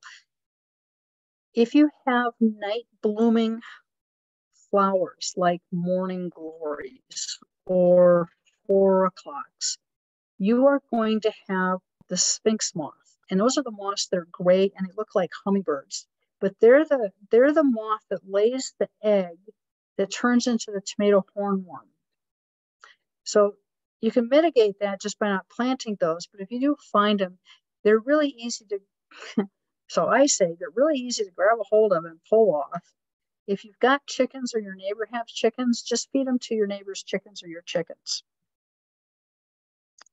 Okay, if you cut into your tomato and you look in and it's got white inside of it, that's another indicator of potassium being too low. And so the flavor is going to be a little off. And again, you need to get a potassium that you can just foliar spray. And they're available. You might have to go down to Fort Collins to Crow, Colorado, and get a foliar spray version of potassium. Okay, chilies, peppers, 1,500 varieties. Some estimates about 2,000. I will also be bringing pepper seeds to class. I have Anaheim peppers from Catch, New Mexico, and so we'll Everyone will get a chance to grow those if they want. So Hatch, New Mexico is kind of the chili pepper capital of the United States. So all peppers will change to red as they become mature, can be fussy, will not withstand a frost at the end of the season.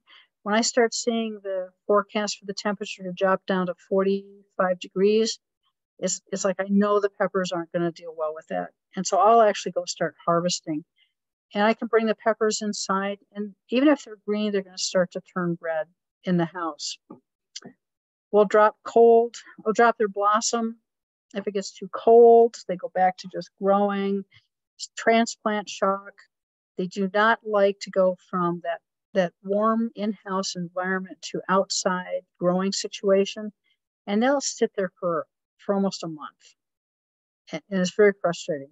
But once they get growing, they're going to be happy. So in your perfect world, daytime temperatures around 80 degrees, night at 60. They want their soil warm, 85 degrees soil. If you can get it there, black plastic for that. Fertilizer, 5-10-5, self-pollinated. These are peppers that came out of my garden. This was off of 3 plants. So again, my pepper plant should be yielding about 10 pounds of peppers per pepper plant. So let's see. Going back to Johnny's. Okay, in your Johnny seed catalog, page 80.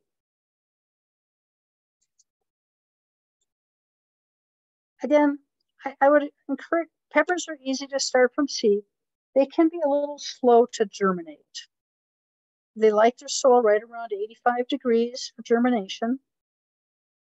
So, and we'll talk about how to warm that soil in the seed propagation, the plant propagation class. They can take about 14 days to germinate. And they don't transplant well. Warm soil, black plastic, fertilizer, 5-10-5, self-pollinated. So we don't have to worry about insects for pollination. But again, if you go into Johnny's seed catalog on page 80, and that should be the pepper page, and at the bottom, they have the whole culture requirements for growing peppers. Peppers thrive in well-drained, fertile soil with a pH of 6.5. So again, your vegetables, 99% of them are going to want an acid soil.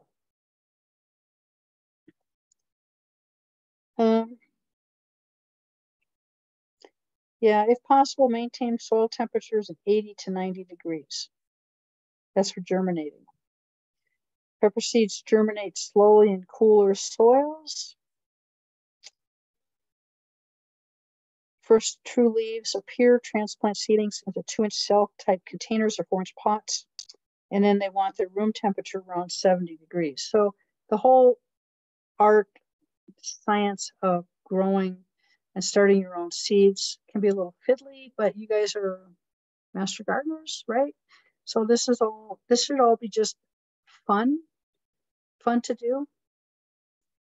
And then Johnny's has also got a chart on page 81.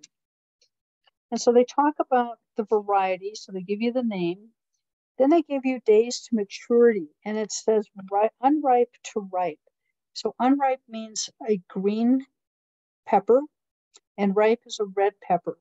So unripe is 50 days, and ripe is going to be 70 days. And again, keep in mind our growing season being 90 days. So we really want to try to find these peppers that are going to give us a good reward fairly early. So here's one called Ace, 70 days to red, extra early, high productive standard, huge yields of medium-sized 3 to 4 lobed fruit. So this is going to be more of a bell. Grows well in cool climates. And that typically describes us. Seed packets are going to contain about 25 seeds. So again, if that's more seeds than what you want to use for this year, you can store them in the crisper drawer. keep in mind, they're only going to be viable for about 5 years. So there's a lot of really fun ones in here. I like the fact that they give you the green to ripe dates. And then they talk about what color they're going to be, the disease resistance, the fruit size, and they even talk about the plant size. So for those of you growing in a container, this one called Ace would be a good one for a container. And then they have the kind of the specialty ones on page 82 and 83. Round of Hungry, it's a pimento. Pimentos, easy to grow. Paprika peppers, so you can grow paprika and take it all the way to red, bring it in, let it dry, and grind it for your own paprika. Peppers come in different sizes, the Lunchbox series. And then they have the hot peppers. So on page 84 is the hot peppers. So fun story, I grew the Lunchbox series, and then I also grew one called Padron. And I grew them fairly close together to each other. And I go out there at 7 in the morning and I'm grazing. So that means I'm out there, I'm eating peppers and I'm eating tomatoes as I'm going along. Well, I grabbed a Padron thinking that it was a Melrose. And so at 7 in the morning, when you eat a hot pepper, it's better than caffeine. Next time, plant them farther apart. That was my take home. There are some fun peppers to grow. There's one called Jimmy Nardello, and I don't know if they've got it listed in here or not, but it looks like a cayenne pepper that would rip your lips off, but it's as sweet as candy. It's just amazing. So if you get a chance to find Jimmy Nardello, and I'll look for seeds too, so bring them to class so you guys can try growing Jimmy Nardellos, but very, very sweet. It truly, I mean, it's like eating candy. They're wonderful. And so there's a lot of other types of peppers to grow. There's bell, pimentos, the sweet wax ones, Anaheims, jalapenos. There's a whole bunch of other ones in between. So you don't have to grow jalapenos to have the heat. Like I said, I grew Padrons. Those were pretty spicy, especially at 7 in the morning. But a lot of different varieties to grow.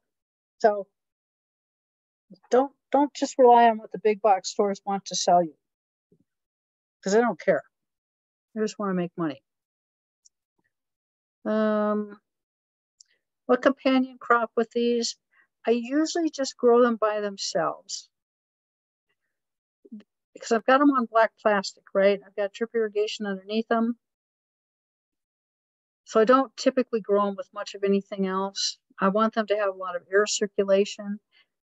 Come midsummer, I'm going to cover them with a floating row cover with some Rami, and I'll show you what that looks like, because I don't want them to get sunburned, and so peppers are prone to sunburning.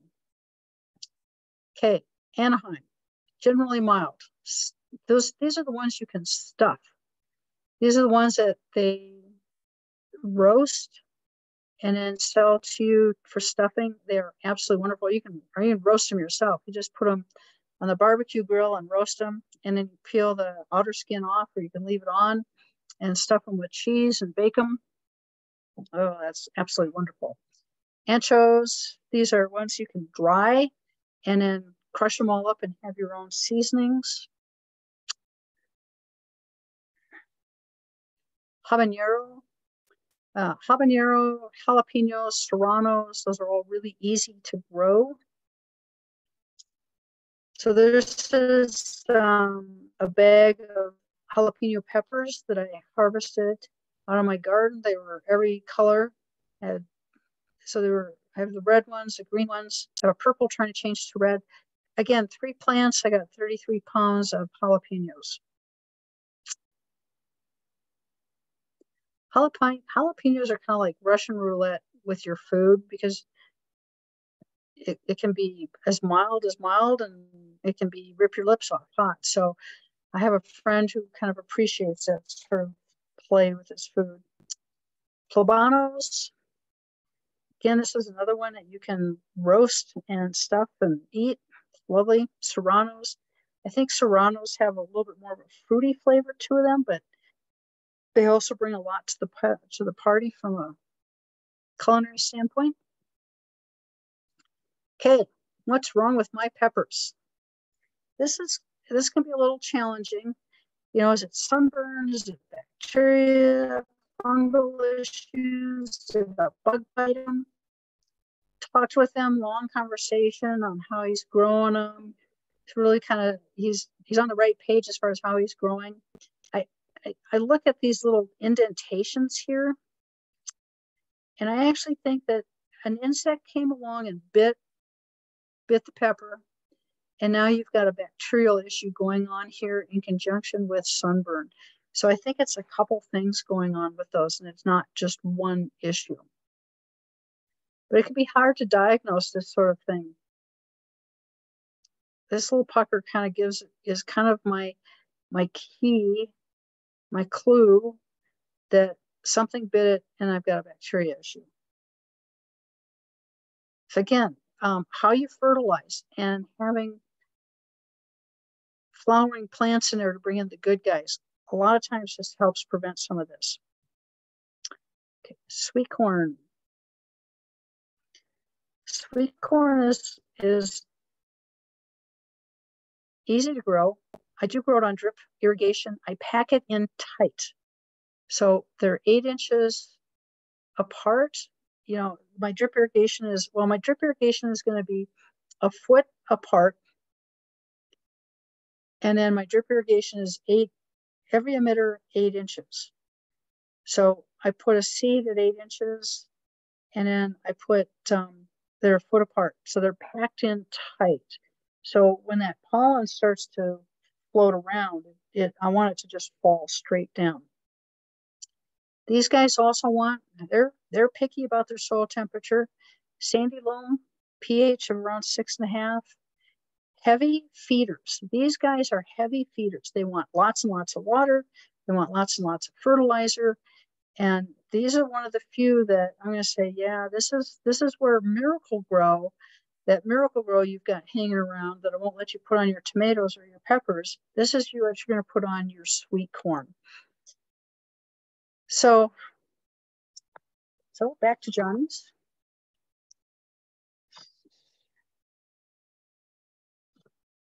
Okay, in your Johnny Seed Catalog, page 25, sweet corn.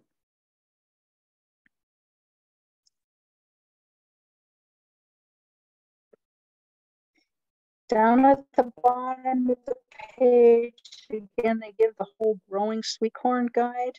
I like to use treated seed, and a treated seed usually prevents fungal problems, helps assist with germination rates. There's no insecticides on there, but there is a fungicide. And I think that's important, especially in our cold soils. So plant untreated seeds when soil is at least 65 degrees.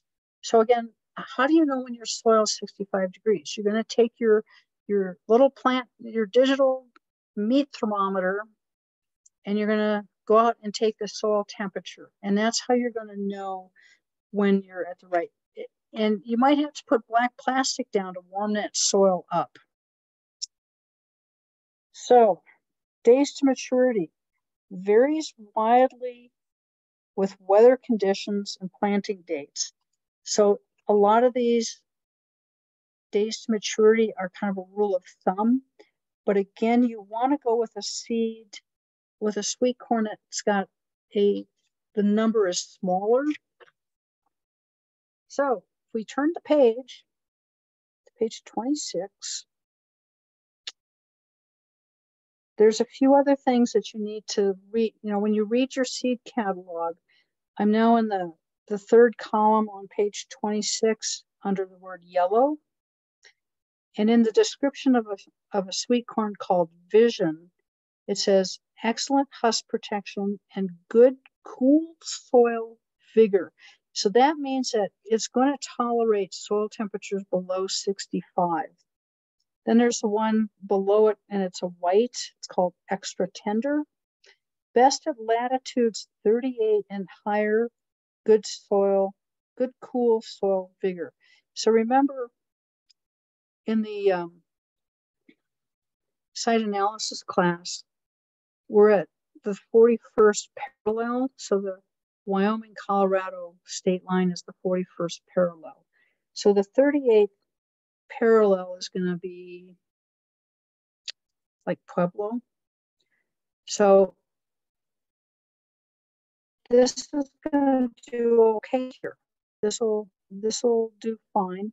But again, if you go to page 27, in the first column under bicolor, there's one called Latte, and it's 68 days. Now we're starting to get into an area that we're going to have sweet corn. And again, you want to aim for the 4th of July, if at all possible.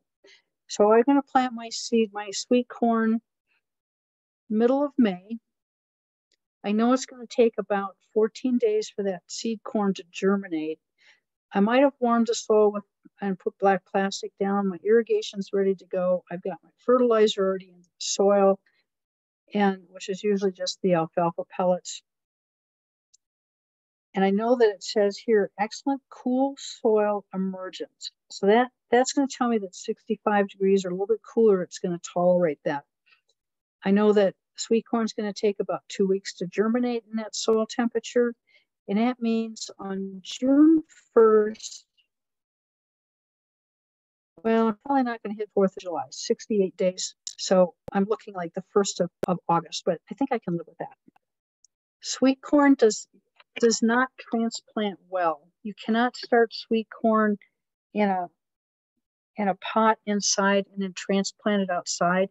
It just doesn't tolerate transplant at all, and the plant is going to be stunted. It's not going to grow well. It's just not going to get any reward from that. So you've got to plant it direct into the soil. So you can try, heating the soil up using black plastic and trying to kind of manipulate it a little bit that way. And what else? Under yellow on the same page of 27, 70 sugar buns, 70 days. Longest harvest period of all, early sweet corn. So that means that it's going to, you're going to hit that point where you see it tassel and you see the silk come out, and you're going to say, okay, I got 3 weeks. Well, it'll hold onto that stalk longer and not turn to starch, is what that means. And that's really important, because a lot of these varieties, especially the heirloom varieties, the joke with the heirlooms is that as soon as you harvest that ear of corn, you need to be running towards that boiling pot of water and throw it in there, because that sugar is turning to starch immediately. And so these hybrids hold the sugar longer, and they're less likely to get starchy on the corn stalk itself. So that's what they're talking about with sugar buns on page 27. And again, best at latitudes 38 and higher. We're 41st latitude. So this is going to do fine here. Then the one below it called Illusion. It's a white corn. Excellent cool soil vigor, 72 days. You want to avoid the corn that's in the 80 days or 90 days. And again, Silver Queen is 90 days, 92 days. You're just not going to have that reward of sweet corn when you would like it. You're going to be looking at it, and it's going to be September, it's going to be October, and you're going, oh, what did I do wrong? You can also grow ornamental corn or dry field corn, dent corn, and that's on page 28. That is your long season. There's 100 days, 105 days, 120 days. There's the ornamental. There's miniature colored popcorn, glass gem. Some neighbors of mine grow glass gem. It's beautiful. So you could grow that with in fairly close proximity to your short day, your short to harvest day sweet corn, because they're just going to pollinate at different times. And this is the ornamental and the dent corn, or the corn you want to turn into cornmeal. That you need to leave that on the corn stalk until it dries down completely. And so a lot of times if you're driving in Iowa or Missouri or back east someplace, and you see it's October and you see the corn still on the stalks, and you're thinking, God, why hasn't that farmer harvested his corn yet? What's going on? Well, he can't harvest it because the moisture levels in that field corn are too high for him to harvest.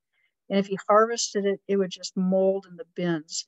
So that's why you're seeing it on the stalks. And that's kind of the tricky thing if you're going to do your own cornmeal or your own popcorn, is it's got to be dried. And leaving it on the corn stalk is a way to let it dry. You can bring it in the house, because we never produce enough that we have to worry about that. But you can always bring it in the house and put it in a warm, dry area and let it dry by its own. But by all means, try growing cornmeal or popcorn. I've tried growing popcorn. It's fun. It's not anything like the popcorn that they grow back in Nebraska, but it's still fun to say that you grow your own popcorn. It's kind of like growing your own peanuts, right? Okay. Sweet corn. Okay, number one yield killer for sweet corn is high heat, inability to pollinate, not enough water, high water requirements, very shallow roots. Roots on sweet corn are very shallow, and it's not drought tolerant. And by the way, I will make this, I'll put this lecture in a PDF and I'll email it out to everybody. Again, water, God, water. And this is one where you can use your Miracle Grow on. You can make put it in a sprayer and spray Miracle Grow right on the corn to get it to grow. If it's not growing well enough. Yeah. So there's a use for Miracle Grow. Okay, beans. Green beans, there's hard beans. The hard beans are your storage beans. Those are the ones that you're gonna shuck and put in the jar and sometime later rehydrate and put in a pressure cooker or crock pot or something. 1,500 varieties, so many. Sensitive to high salts. So again, going back to earlier in the lecture where the salts were really, really high in that guy's garden, nothing's going to grow, because most of your vegetables are very sensitive to high salts. Shallow root system, most vegetables have a shallow root system. So that's why they're not tolerant to drought or going without water. And beans generally do not do well following cabbage or related crop. So on your rotation, make sure that they're not following cabbage or cole crop. An inoculant's a must. And again, it's a rhizobium inoculant. And we come back to class, hopefully everything will be back to sort of normal driving wise on Monday. And I'll show you what a packet of inoculant looks like. You should be able to buy it in the Johnny Seed catalog, but I would encourage you to use that. And need potassium boost about mid-season. Hot. So here's the challenge in Wyoming. Hot, dry, or cool weather may cause blossoms to drop. Warm season crop, not frost hardy. Again, when I'd like to grow the pole beans, there's I can grow them up and get them out of the way. And I can grow them on black plastic because they want that soil warm. They like their air temperature around 70 degrees, ambient air temperature, but they want that soil warm. Now let's see.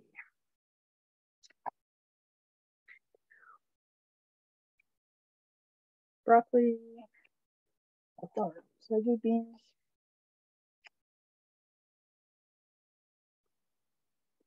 Pretty sure I did beans. Yeah, maybe I did. Brussels sprouts again. Those are ones you plant, you just sort of forget. Put them in the ground. Okay, found it. Page 5 in your Johnny Seed catalog.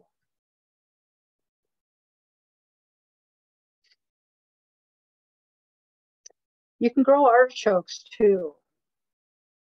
And normally in California, they're a perennial crop and they just grow forever. I mean, incredibly long-lived perennial crop. But artichokes so here's the gardening conundrum. Artichokes like cool, misty weather. So there's an area yeah, exactly, PJ. There's an area in California that checks off all those boxes. So they like that high humidity, cool air. They like that ocean air coming in.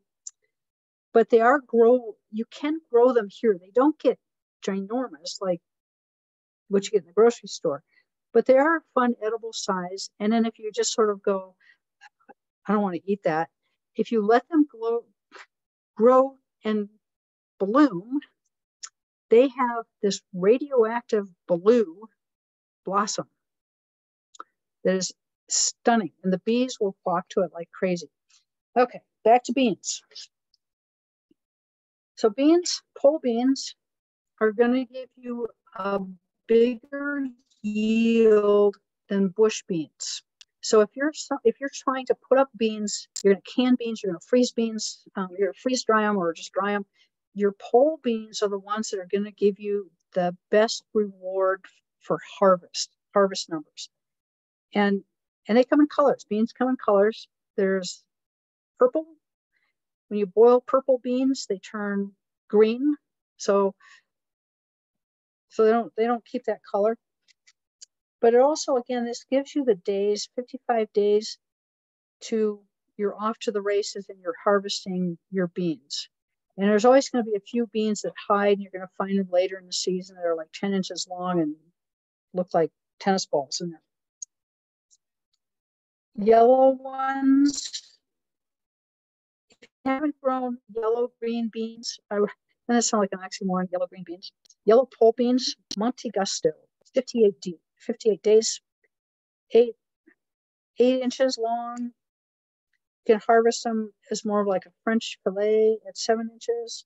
There's flat potted beans. Try the flat ones. They're excellent flavor too.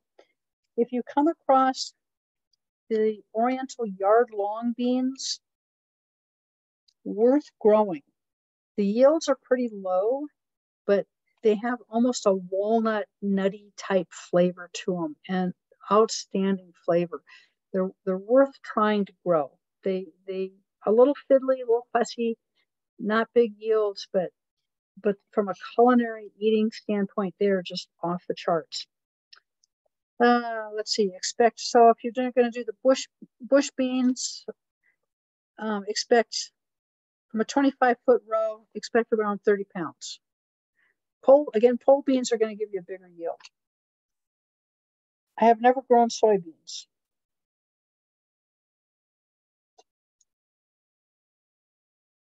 Carrots.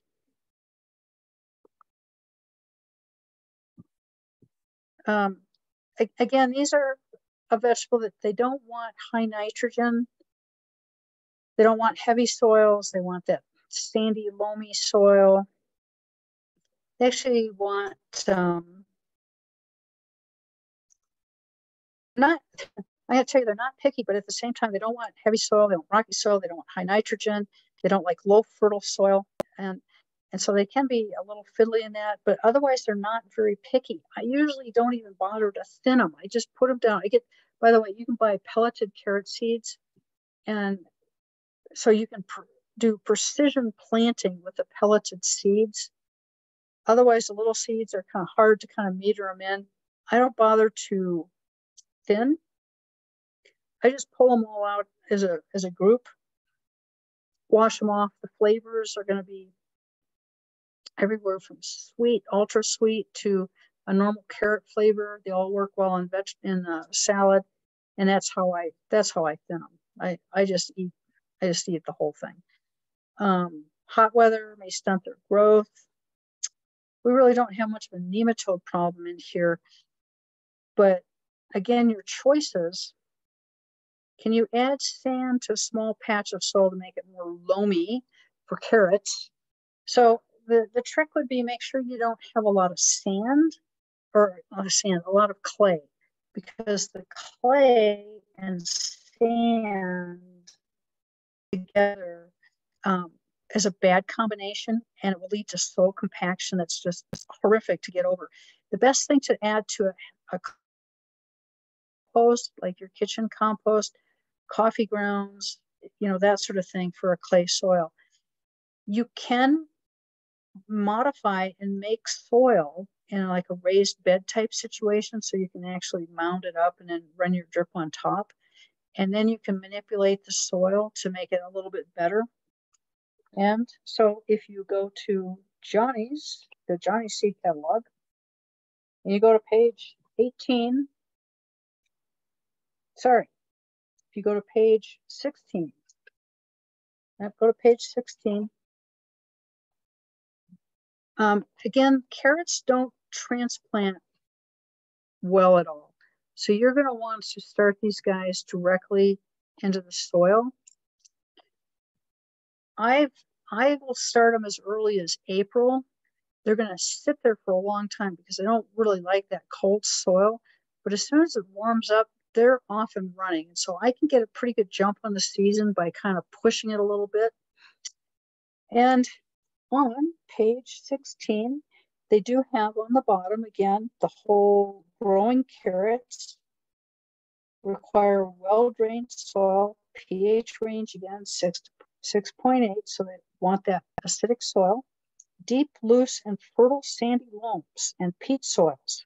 Good moisture holding capacity grows the straightest and smoothest roots. So using that guide, you can make your own soil in a raised bed. And then if you look at the chart at the top of that page, they give you how long those carrots are going to grow. So if you do a raised bed that's only 6 inches or 4 inches tall, which is just fine, then there's carrots that fit the bill for that. There's one called Adelaide, and that is 32 days to a baby carrot, which is very tasty, or 50 days to the full-size carrot. But looking at the chart, it only needs about 3 inches depth. That should help you decide what you want to grow. If you've got fairly good soil and you want to grow really big carrots, if you look on page 17 and you look at the chart at the top upper corner, there's one called Sugar Snacks that grows to a whopping 9 inches.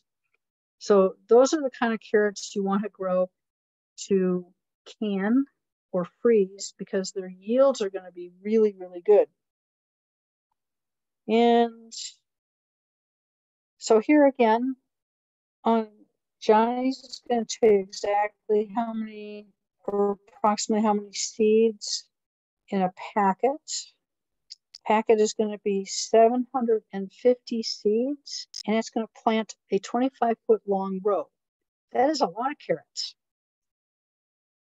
If you only want to use a few of those and you want to do like a 5-foot long row, or if you got drip tape or soaker hose and you plant on both sides of that hose, you can do kind of 10-foot out of a 5-foot long run, right? So what do you do with the rest of those seeds? Well, you leave them in the packet, you put them in your crisper drawer. Yeah. All of you guys are going to be probably dreaming about the crisper drawer in your refrigerator, right? Okay, containers. For those of you growing in containers, there's one called Atlas. It only gets about 2 inches. That's perfect for containers. So along with Adelaide and our couple others that don't grow that tall, that grow that long. 5 inches, those are containers. That should work out just well for you. Storage carrots, so you want to keep them for longer. But again, It's going to tell you the days to maturity. Carrots are pretty quick in the garden. Then if you turn to page 18, this is where you get into your colored carrots. For those of you who haven't grown colored carrots before, give them a try. I have found that the colored carrots, the deep purple ones, the dark red ones, they actually taste better when they're cooked. They're okay raw, but cooking them brings out that flavor.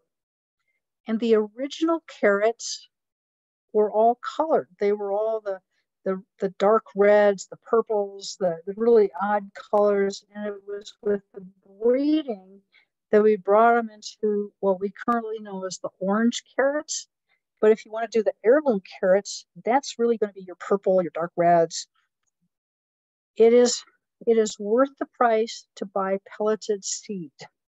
It's a little more expensive, but that allows you to do precision planting, especially if you've got containers or you don't want to grow that many. The seeds also store longer when they're pelletized.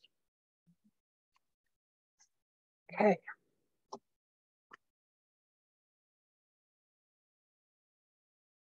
I have no idea how I'm doing for time.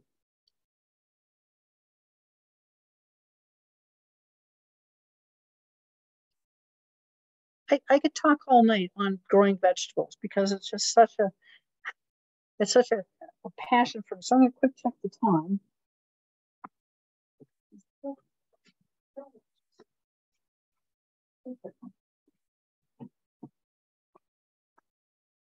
Okay, I'm doing okay. It's a little after, it's like 8:25. And since you're all home and you don't have to drive home, that makes it a lot easier on everybody. Okay, potatoes. I love growing potatoes. I get carried away. So many different varieties to grow. Heirloom, Peruvian, European, Asian, fingerlings, new cultivars.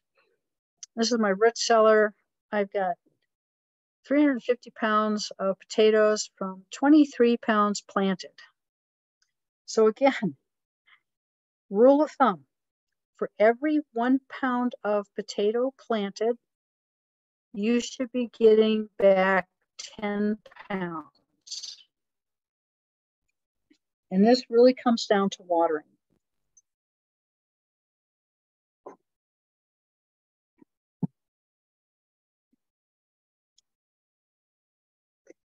Potatoes come in different seasons, lengths. You have your early season, 65 to 80 days, mid-season, up to 90 days, late season, 110 days.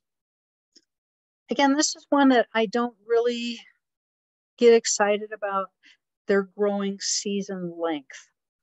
I know I can leave them in the ground. They can take a freeze. They can take snow. They're going to be okay. So I don't worry a lot about that. And then when it comes to harvesting, I'll have a lot of people call and say, well, when can I harvest my potatoes? It's like, well, if you want to make potato salad this weekend, by all means, dig something up and use it, because there's really isn't a ripening type thing with them. They just continue to grow until something tells them not to grow. Okay, from Dave, a friend of mine plants these in small square straw bales, which sit on the ground and seem to yield well. So again, I weigh or count or measure everything that comes out of my garden. So I know that I'm getting what I'm getting from 1 pound planted. I know that I'm getting back the right amount. So I weigh everything. I just have a little scale. I have a basket. I put everything in the basket and I weigh it. So I know. Very picky about that. Okay. I will answer that question.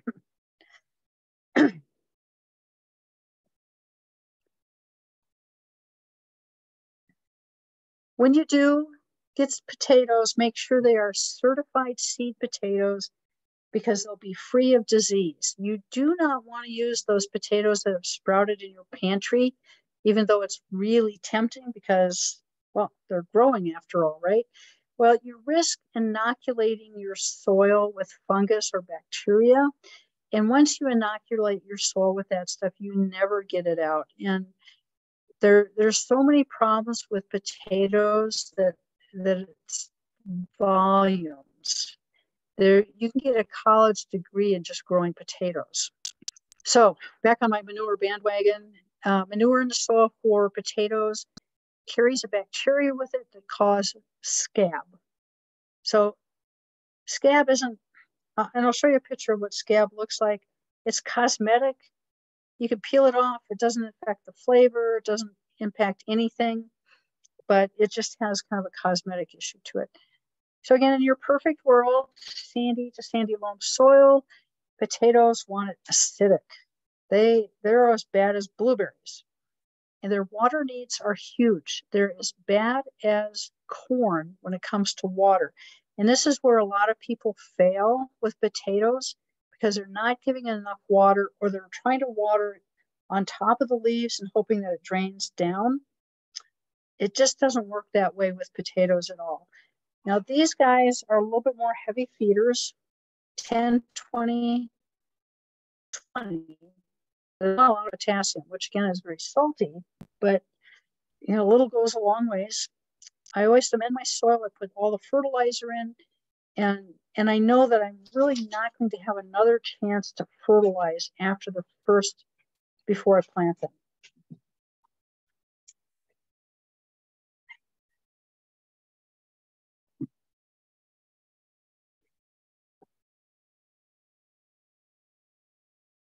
Okay, so looking at this picture here, if you're watering from above, then your water's got to drip off these leaves, and it's got to be enough water to saturate this ground. Well, your seed potato is all the way down here.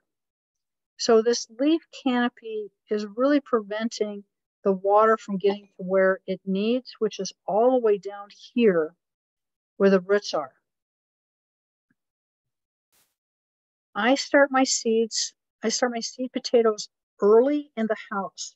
And so this is what's called a 10-20 tray. And this is your standard gardening tray. It's not anything special. There's no holes on the bottom or anything. I cut the potatoes. I let them dry. So I've got an eye. I've dried them a little bit. I make my own potting soil, my own seed starting soil. And it's just, I buy the least expensive soil I can find in a bag. I let it freeze and thaw a couple times outside. I then add peat moss to it and vermiculite, or not vermiculite, perlite. So perlite, potting soil, and peat moss, and in equal parts.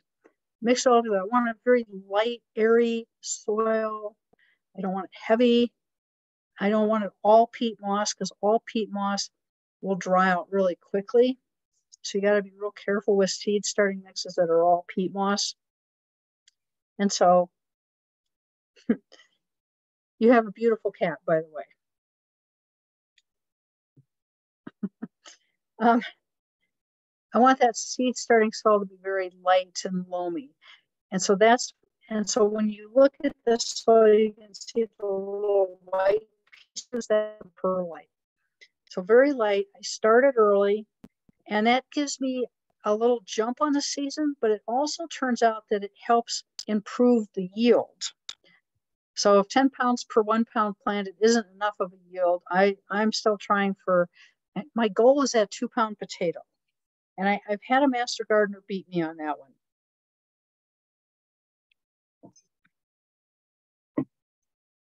So potatoes, I dig a big trench. I dig a big long trench. It's maybe 10 inches deep. You don't need to have a real deep trench or anything for potatoes, but I put them down. These are the ones that I've started in the house. I then take my drip irrigation and I put it on top, right alongside of it. So there's the seed potato, it's going to put out its roots, and I want my drip irrigation right next to that seed potato. So I'm watering in the trench. I then, once all that stuff starts to put out green leafy material, I come back in and I bury the drip tape or the soaker hose. I bury that and I start burying the potato leafy stuff too. And so there'll be just a peak of green coming out.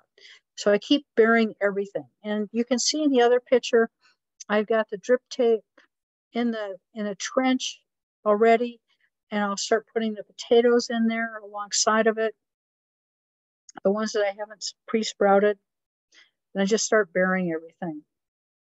And then I mark what I've planted because I can't remember after a while. So this was 2020 at a hailstorm in June. And I thought it was kind of a cool picture because you could really see the plants and you can see how much they've grown by early June. And some of these, the center row is the one I started in the house. They're actually a little bit bigger and a little bit bushier than the other ones. Then I harvested early September. And so the ones in this box are Purple Vikings. So I put my passive aggressive tool there, the fork, to give you an idea of size. But you can see that potato next to the fork has got kind of bumps on it. Well, that's scab. And that's what scab looks like. It's just cosmetic. It scrubs off. And then my 1.7 pound potato, I've had 1.8. Like I said, I've got another master gardener who managed to get the 2-pound potato. It comes down to water. And it's so important to have that water in the trench with the potatoes. If you're watering above, you're not getting enough water to them. Bury the water line with those seed potatoes. Makes all the difference in the world. You'll have bigger potatoes, you'll have better tasting potatoes, and you'll have a better yield.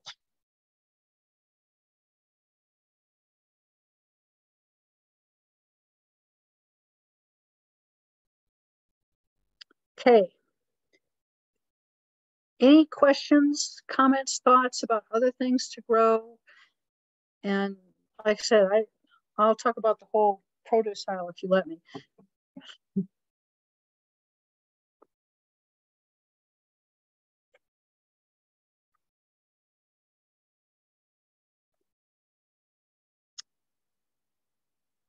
Okay. Asparagus, that's a perennial. Start those guys from roots. You can start them from seed. It's just going to take them long. And even when you start them from roots, you're still looking at 2 to 3 years before you can really harvest them.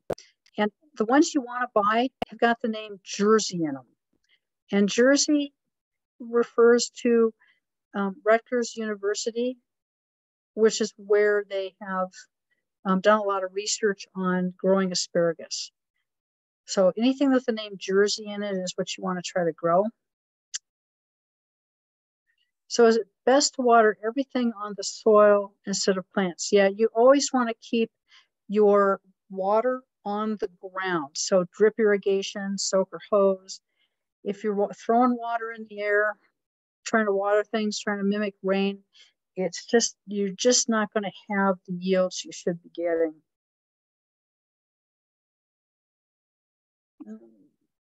Beets, here we go.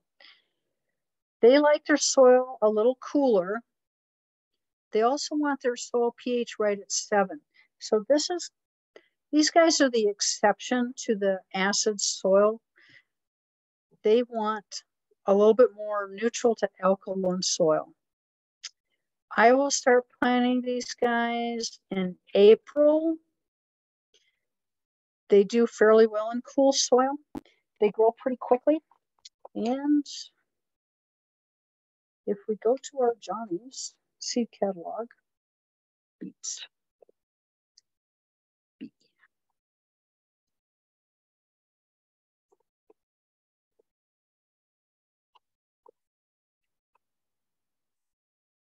Okay. Okay, page 8 in Johnny's seed catalog.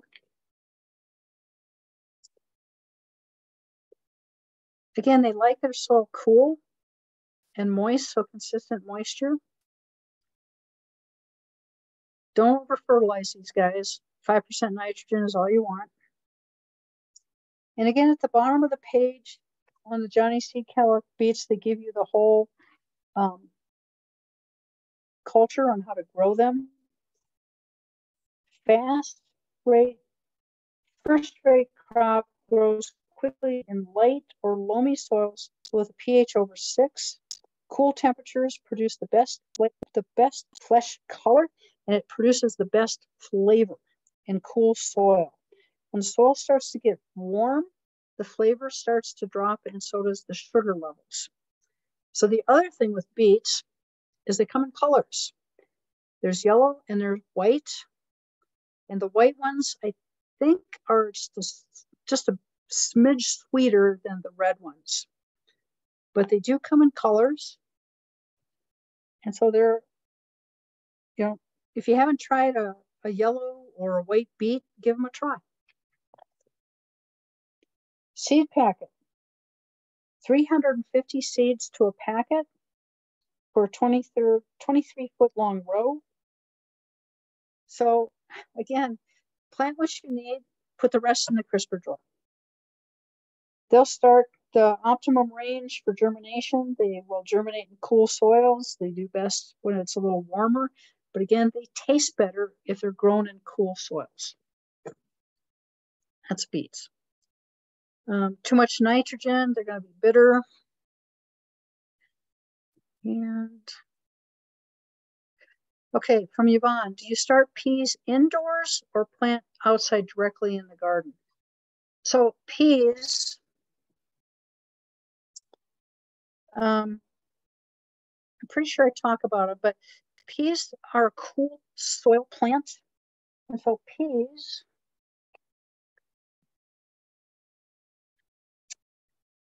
let's see, peppers, peas. So in your Johnny's catalog, if you go to page 78,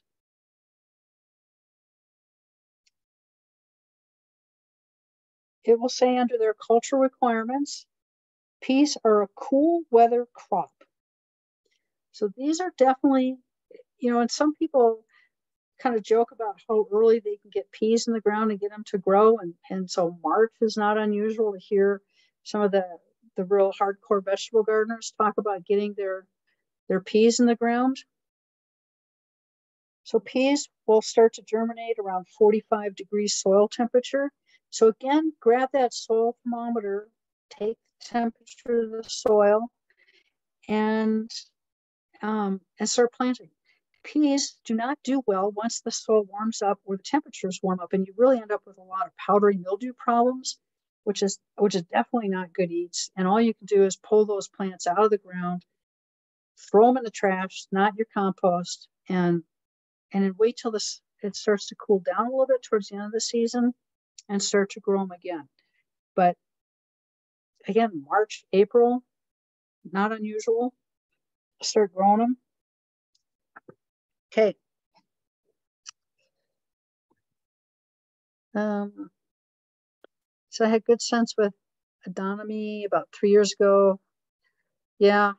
And so in the Johnny's catalog, they do talk about growing soybeans. And again, it's not something I've grown. Not sure why. I haven't tried that one. Grow peanuts, for heaven's sakes. But anyway, beets, back to beets. The tops are edible. You can either chop them up, throw them in a salad, or you can do them as a mess of greens. The only thing I will toss out about beet tops is that they're very salty. And so if you've got to watch your salt intake, you might want to be careful with the greens because they are just naturally pack a lot of salt into those leaves. Broccoli, cool soil conditions, easy to grow, and they can tolerate a frost. They can get snowed on. They'll tolerate a lot of that.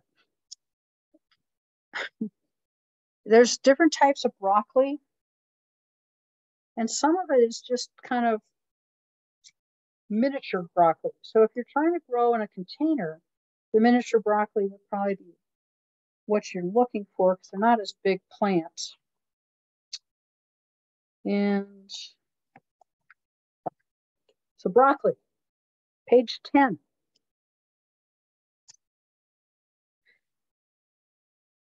Again, this is easy to grow. You can start these as seeds in the house and then transplant them. They transplant just fine. Beets, on the other hand, don't transplant well at all. You want to direct sow beets. But broccoli, that's one you want to start inside and then transplant.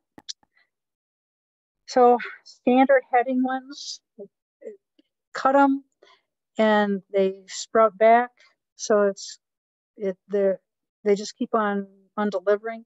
Every part of a broccoli plant is edible.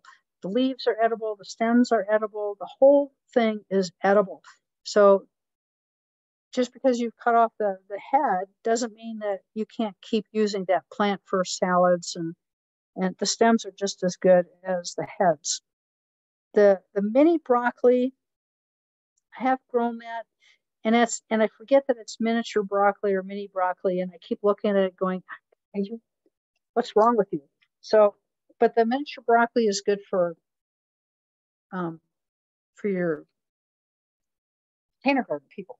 I like growing containers. Cauliflower. Again, start this inside. Comes in colors. So on page 20 of your Johnny Seed catalog, it comes as yellow and it comes as purple. Also comes as green, the Romanesco. And the Romanesco is it looks like something out of an Escher painting. They're just kind of very unique looking, but it tastes just like cauliflower, even though it looks weird. So I've grown the cheddar and the lavender. They're good eating. They taste better cooked than they do raw. But they're really easy to grow. I would cover them. I've covered them with the floating row cover. Broccolini. But that to me is one that you just chop up and you throw in a salad. If I'm going to grow broccoli, I'm going to grow the Big Brothers, so they have a big head a meaningful head on them, because I can freeze it, I can can it, I can dry it. Yeah. Cauliflower likes the cabbage loopers like broccoli, and the cauliflower and cabbage, of course. And so I just cover them with floating row cover. And again, I'll show you what that looks like on Monday, so that they keep the bugs off. But again, cauliflower is one where you cut it once and that's kind of the end of the show. Cabbage, oh my gosh, easy to grow. Bugs love it. Cover it. Or with a floating row. I even once got those hair nets, those white hair nets that you see in food service, and I put hair nets on, trying to keep the cabbage loopers off of it. And the cabbage loopers can make you crazy, those little white butterflies. Let's see. So the head size of the cabbage determined by the variety, fertilizer, spacing between plants, and if you like to do sauerkraut or kimchi, easy enough to grow your own cabbage. They're actually a fairly heavy feeder, 10, 20, 10% nitrogen. So they're a fairly heavy feeder. Cucumbers. Oh, cucumbers.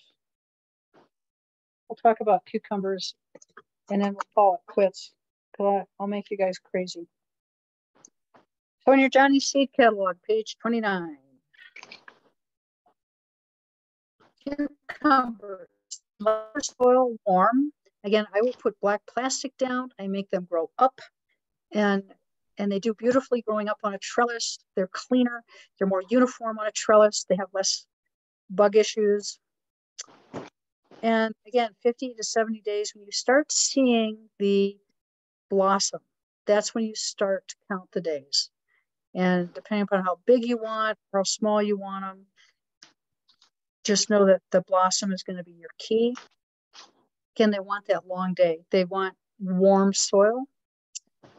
And there's this one called lemon. So if any of you have ever grown lemon, a cucumber called lemon, they look like little tennis balls. Onions. Okay, David, we'll talk about onions. Lemon looks like tennis balls. They are slow to get started. Slow, slow, slow. And you'll be entering August going, why aren't these guys producing? And then all of a sudden, it's like an explosion of lemon cucumbers, these little tennis ball guys.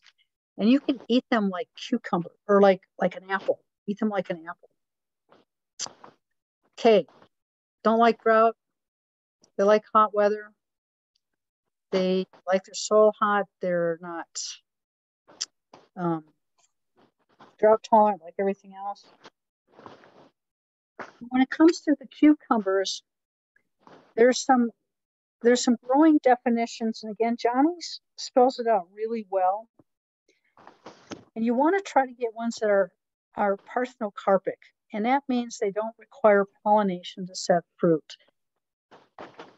If you do have a lot of bees coming into your garden, then the gynoecious and the monoecious are just fine. But if you don't, and you want huge yields, then the parthenocarpic ones are going to be really well for you. If you have trouble digesting cucumbers, you'll see cucumbers that are advertised as burpless, or I'll have people say, oh, I can't eat cucumbers because they give me indigestion. There's one here called striped Armenian, and the Armenian ones are actually a melon that tastes like a cucumber. And these guys get huge and are very, very tasty. And they're kind of your answer to, I can't eat cucumbers because they don't get along with my stomach. So those are good ones. Then I'm going to skip to page 31. For those of you who like to do pickling and you want to put up like bread and butter pickles or dill pickles, there's a list here of pickles that are good for that. I've grown the salt and pepper ones, which are down on the bottom of the page 31. And they're comparable to ones called Boothby Blondes. And Boothby Blondes are a variety. And the year that I grew them, I had 60 pounds of Boothby Blondes from about 4 or 5 plants. That's huge. I was giving those away to my neighbors. So lots of good things with cucumbers. Again, the catalog really lays it out as to, do you want them big? Do you want them little? Do you want pickling? Do you want slicers? Do you want the English cucumbers? So a lot of choices. Divas are really good. That's on page 30. Very flavorful. The market moors are huge. If you want that big cucumber salad, market moor is going to fill the bowl. Divas are pretty. That's a really pretty cucumber. So I'm gonna jump to onions.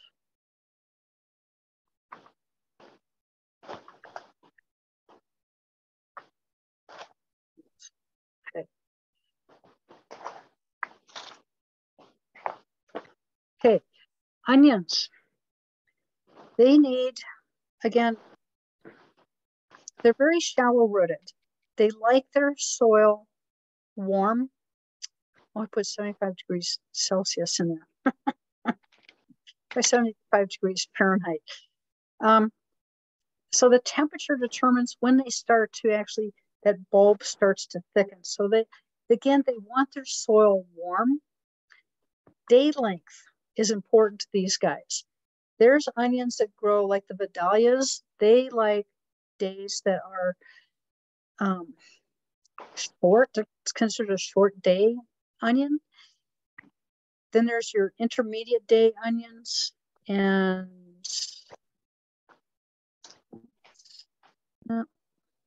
okay. And then you can grow wallas here too. You can actually grow all of those different types of onions, and you're going to see them change and grow in size depending upon the length of the day. But they do like their temperatures warm. God, that's going to make me crazy.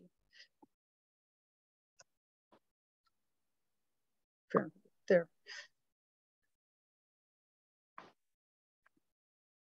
But again, the temperature, once it gets above 75 degrees, air temperature and soil temperature, that's when that bulb starts to thicken. But the daylight has got to correspond with it at the same time.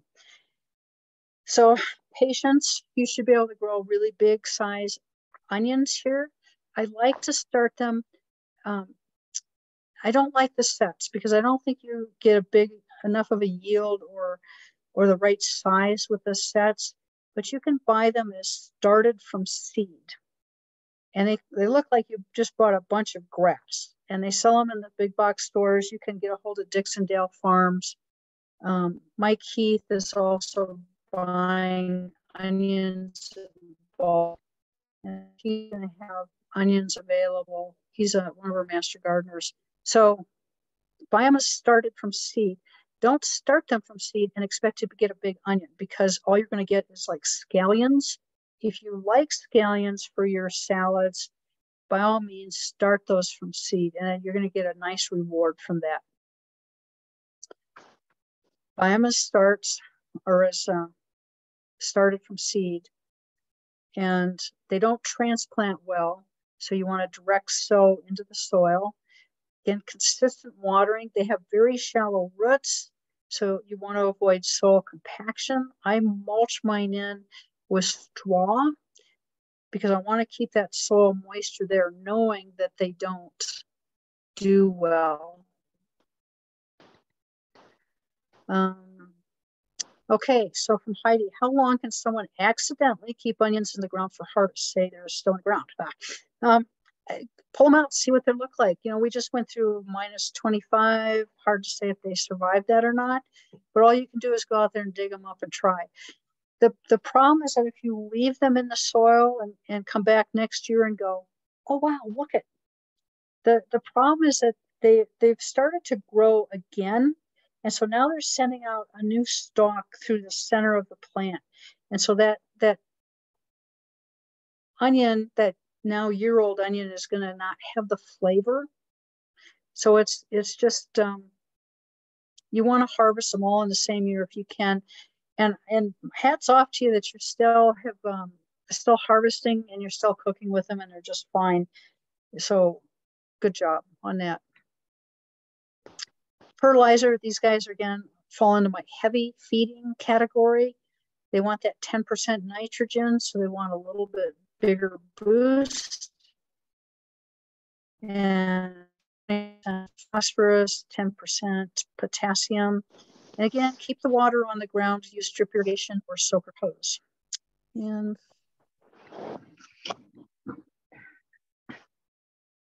so they come in colors: white, yellow, red. They come in different, they grow differently. Some of them you get some Italians that are kind of flat. You get the big Walla Wallas and the Vidalias. We can grow both of those here. Need micronutrients. Again, they're heavy feeders. They will pull a lot out of your soil. So you have to kind of keep that in mind when you're growing these guys. And I never grow them in the same place ever. I have a strong rotation on them. Okay. Shallots, again, shallots are easy to grow. These are kind of the gourmet cousin of onions, and they're going to be milder. They're going to have kind of a little bit more distinct flavor, a little bit sweeter, but they're good in salads. I've done them in salads, soup, stews, on a burger, the whole 9 yards. So they're easy to grow. They look more like a garlic when you get them. And so you peel the cloves off and you grow each clove independently. Not a lot of yield off of them. If you let them grow to seed, if you let them flower, that compost is later. So, you know, they will flower. They'll white or violet flowers in the early summer.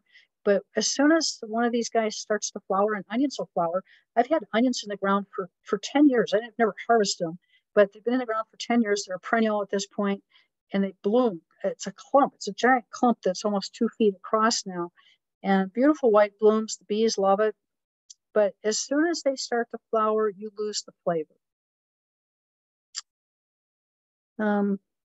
Bunching onions, scallions, easy to grow.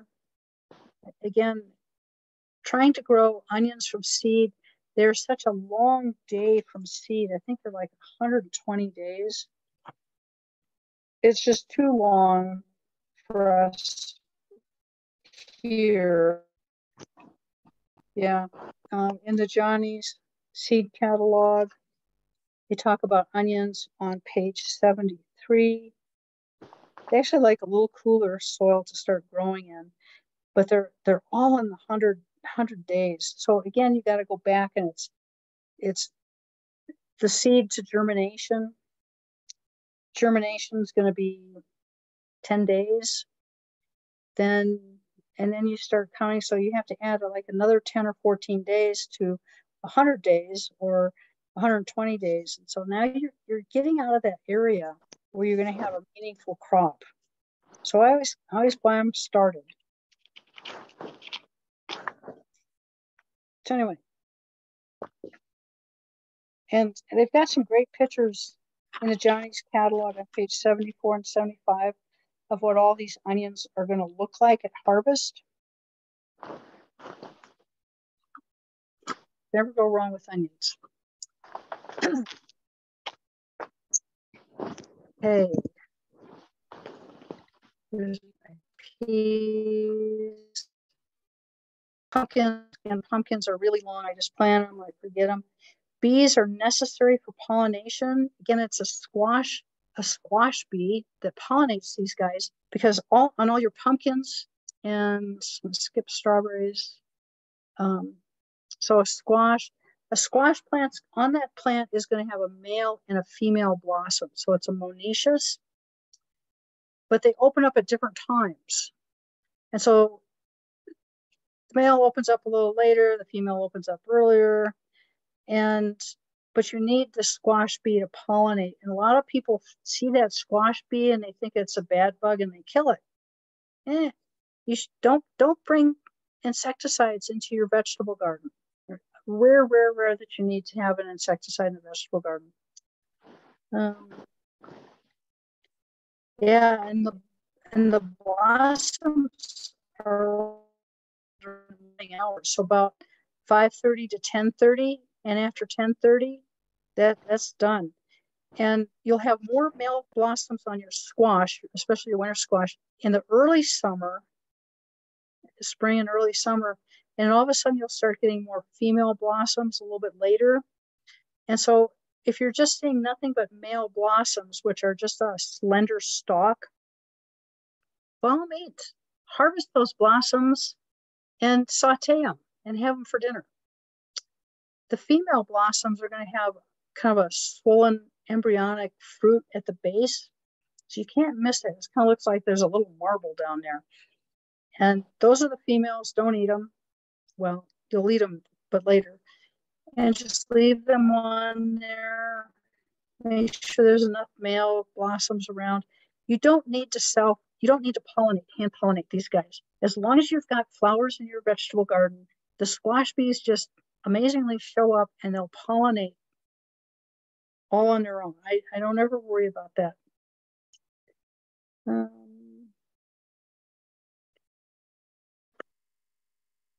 Watermelon. You can grow watermelon here too, by the way.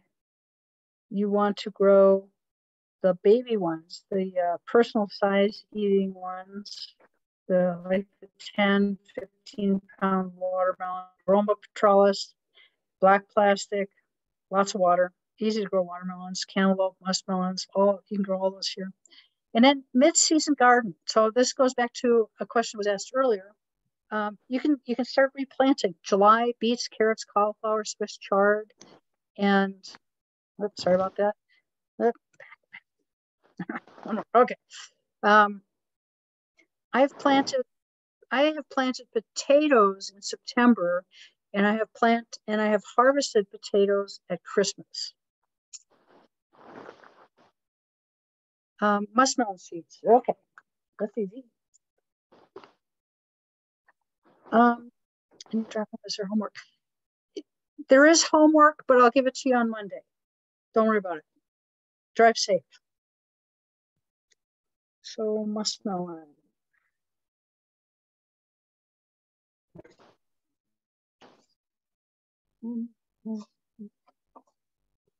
So if you go to page 71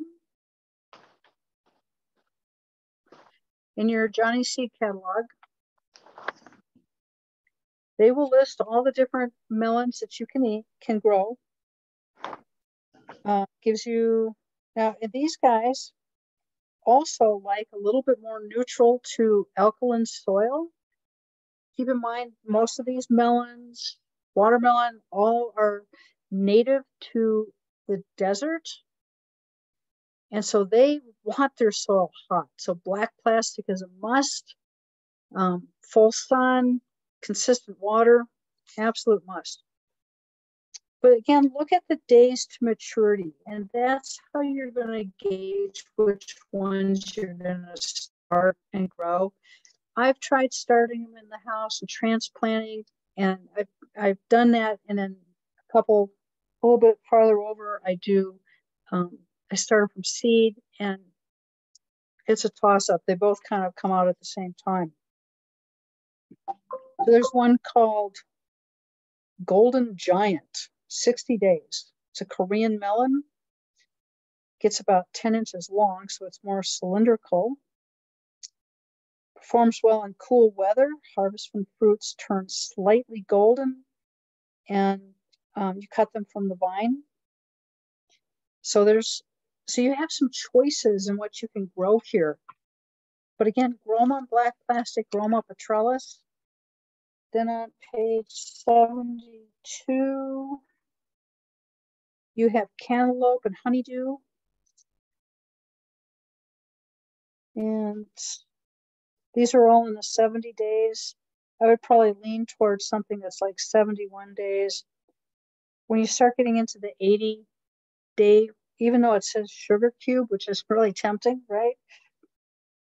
I would probably lean a little away from it unless you want to wait till August or September to eat that. Okay.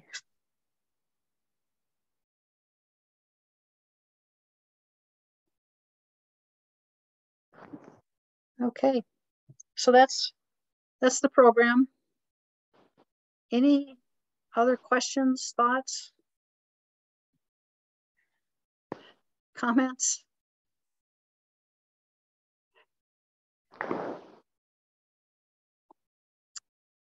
Parsnips.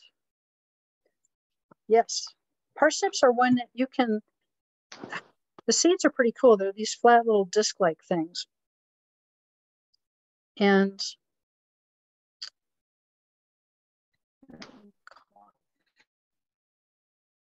they're kind of slow growing, huge roots on them, absolutely huge.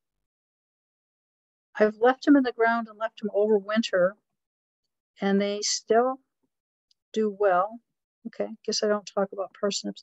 I know I had them in here at one time, and I got too many people going, how do you even eat those? How do you prepare them? And it's like, I had a German grandmother who would slice them, boil them, and then fry them with butter. Everything's better with butter, right? Page 77. Thank you.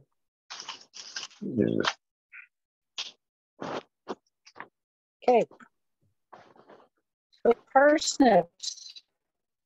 Again, the growing guide on the bottom of the page is amazing. They like cool soil. So these are ones that you plant a little earlier. They are in the ground for a long, long time. If they go to seed, they'll self-seed, and you will be having parsnips for years. So if you don't mind that, by all means.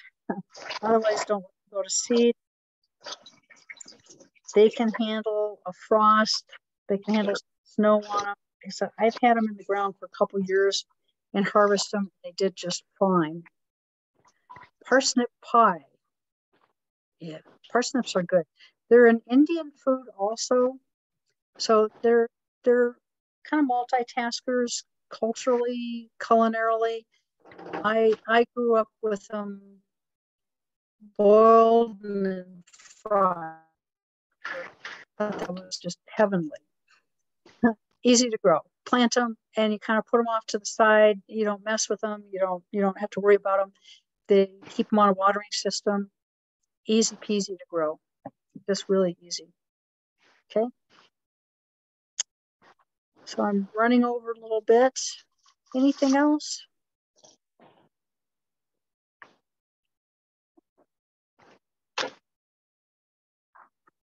December harvest for potatoes. How does this happen without killing them? I mulched them in very, very well. So Father Joseph, I had access to lots of straw and I mulched them in and then I covered them with a net so that the straw would blow away. And I just happened to have a fairly mild winter. We didn't have that minus 25. Did have snow on top of them. Snow is a good thing to have. Temperature, and dug them up on Christmas, and that was wonderful. Yep.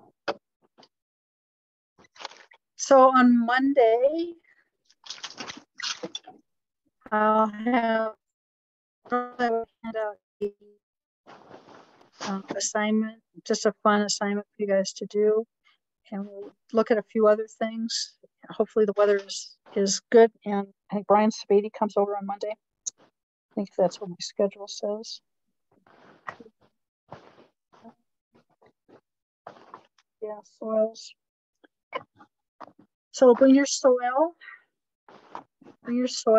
and we'll see what your soil is, and then you'll have a good takeaway with that one, because you'll be able to go anywhere in your garden, what kind of soil you're dealing with, and how to mess with it. And then if you want precise numbers, you can send it in for soil testing. And yeah, seed catalogs should teach you something. And so that's why I like Johnny's and Territorial, and been using them both for 21 years now. But lots of information. Like I said, if you had to buy this as a book, but my cover is a little different. If you had to buy this as a book, it would be extremely expensive. So again, it's free. And information is priceless, right? Okay, any other thoughts, questions? Otherwise, I'm 9 minutes over, and the good news is that you're all home, so you don't have to drive or go out in the cold. Be careful for the rest of the week, and I will see you all on Monday. Do you have a soil probe? Yes, we do. Yes, we do. Are we bringing soil Good night, everybody. on Monday, Catherine? Are we bringing soil samples on Monday? Great. Monday, go try to find it under that snow drift and chip it out. Yep.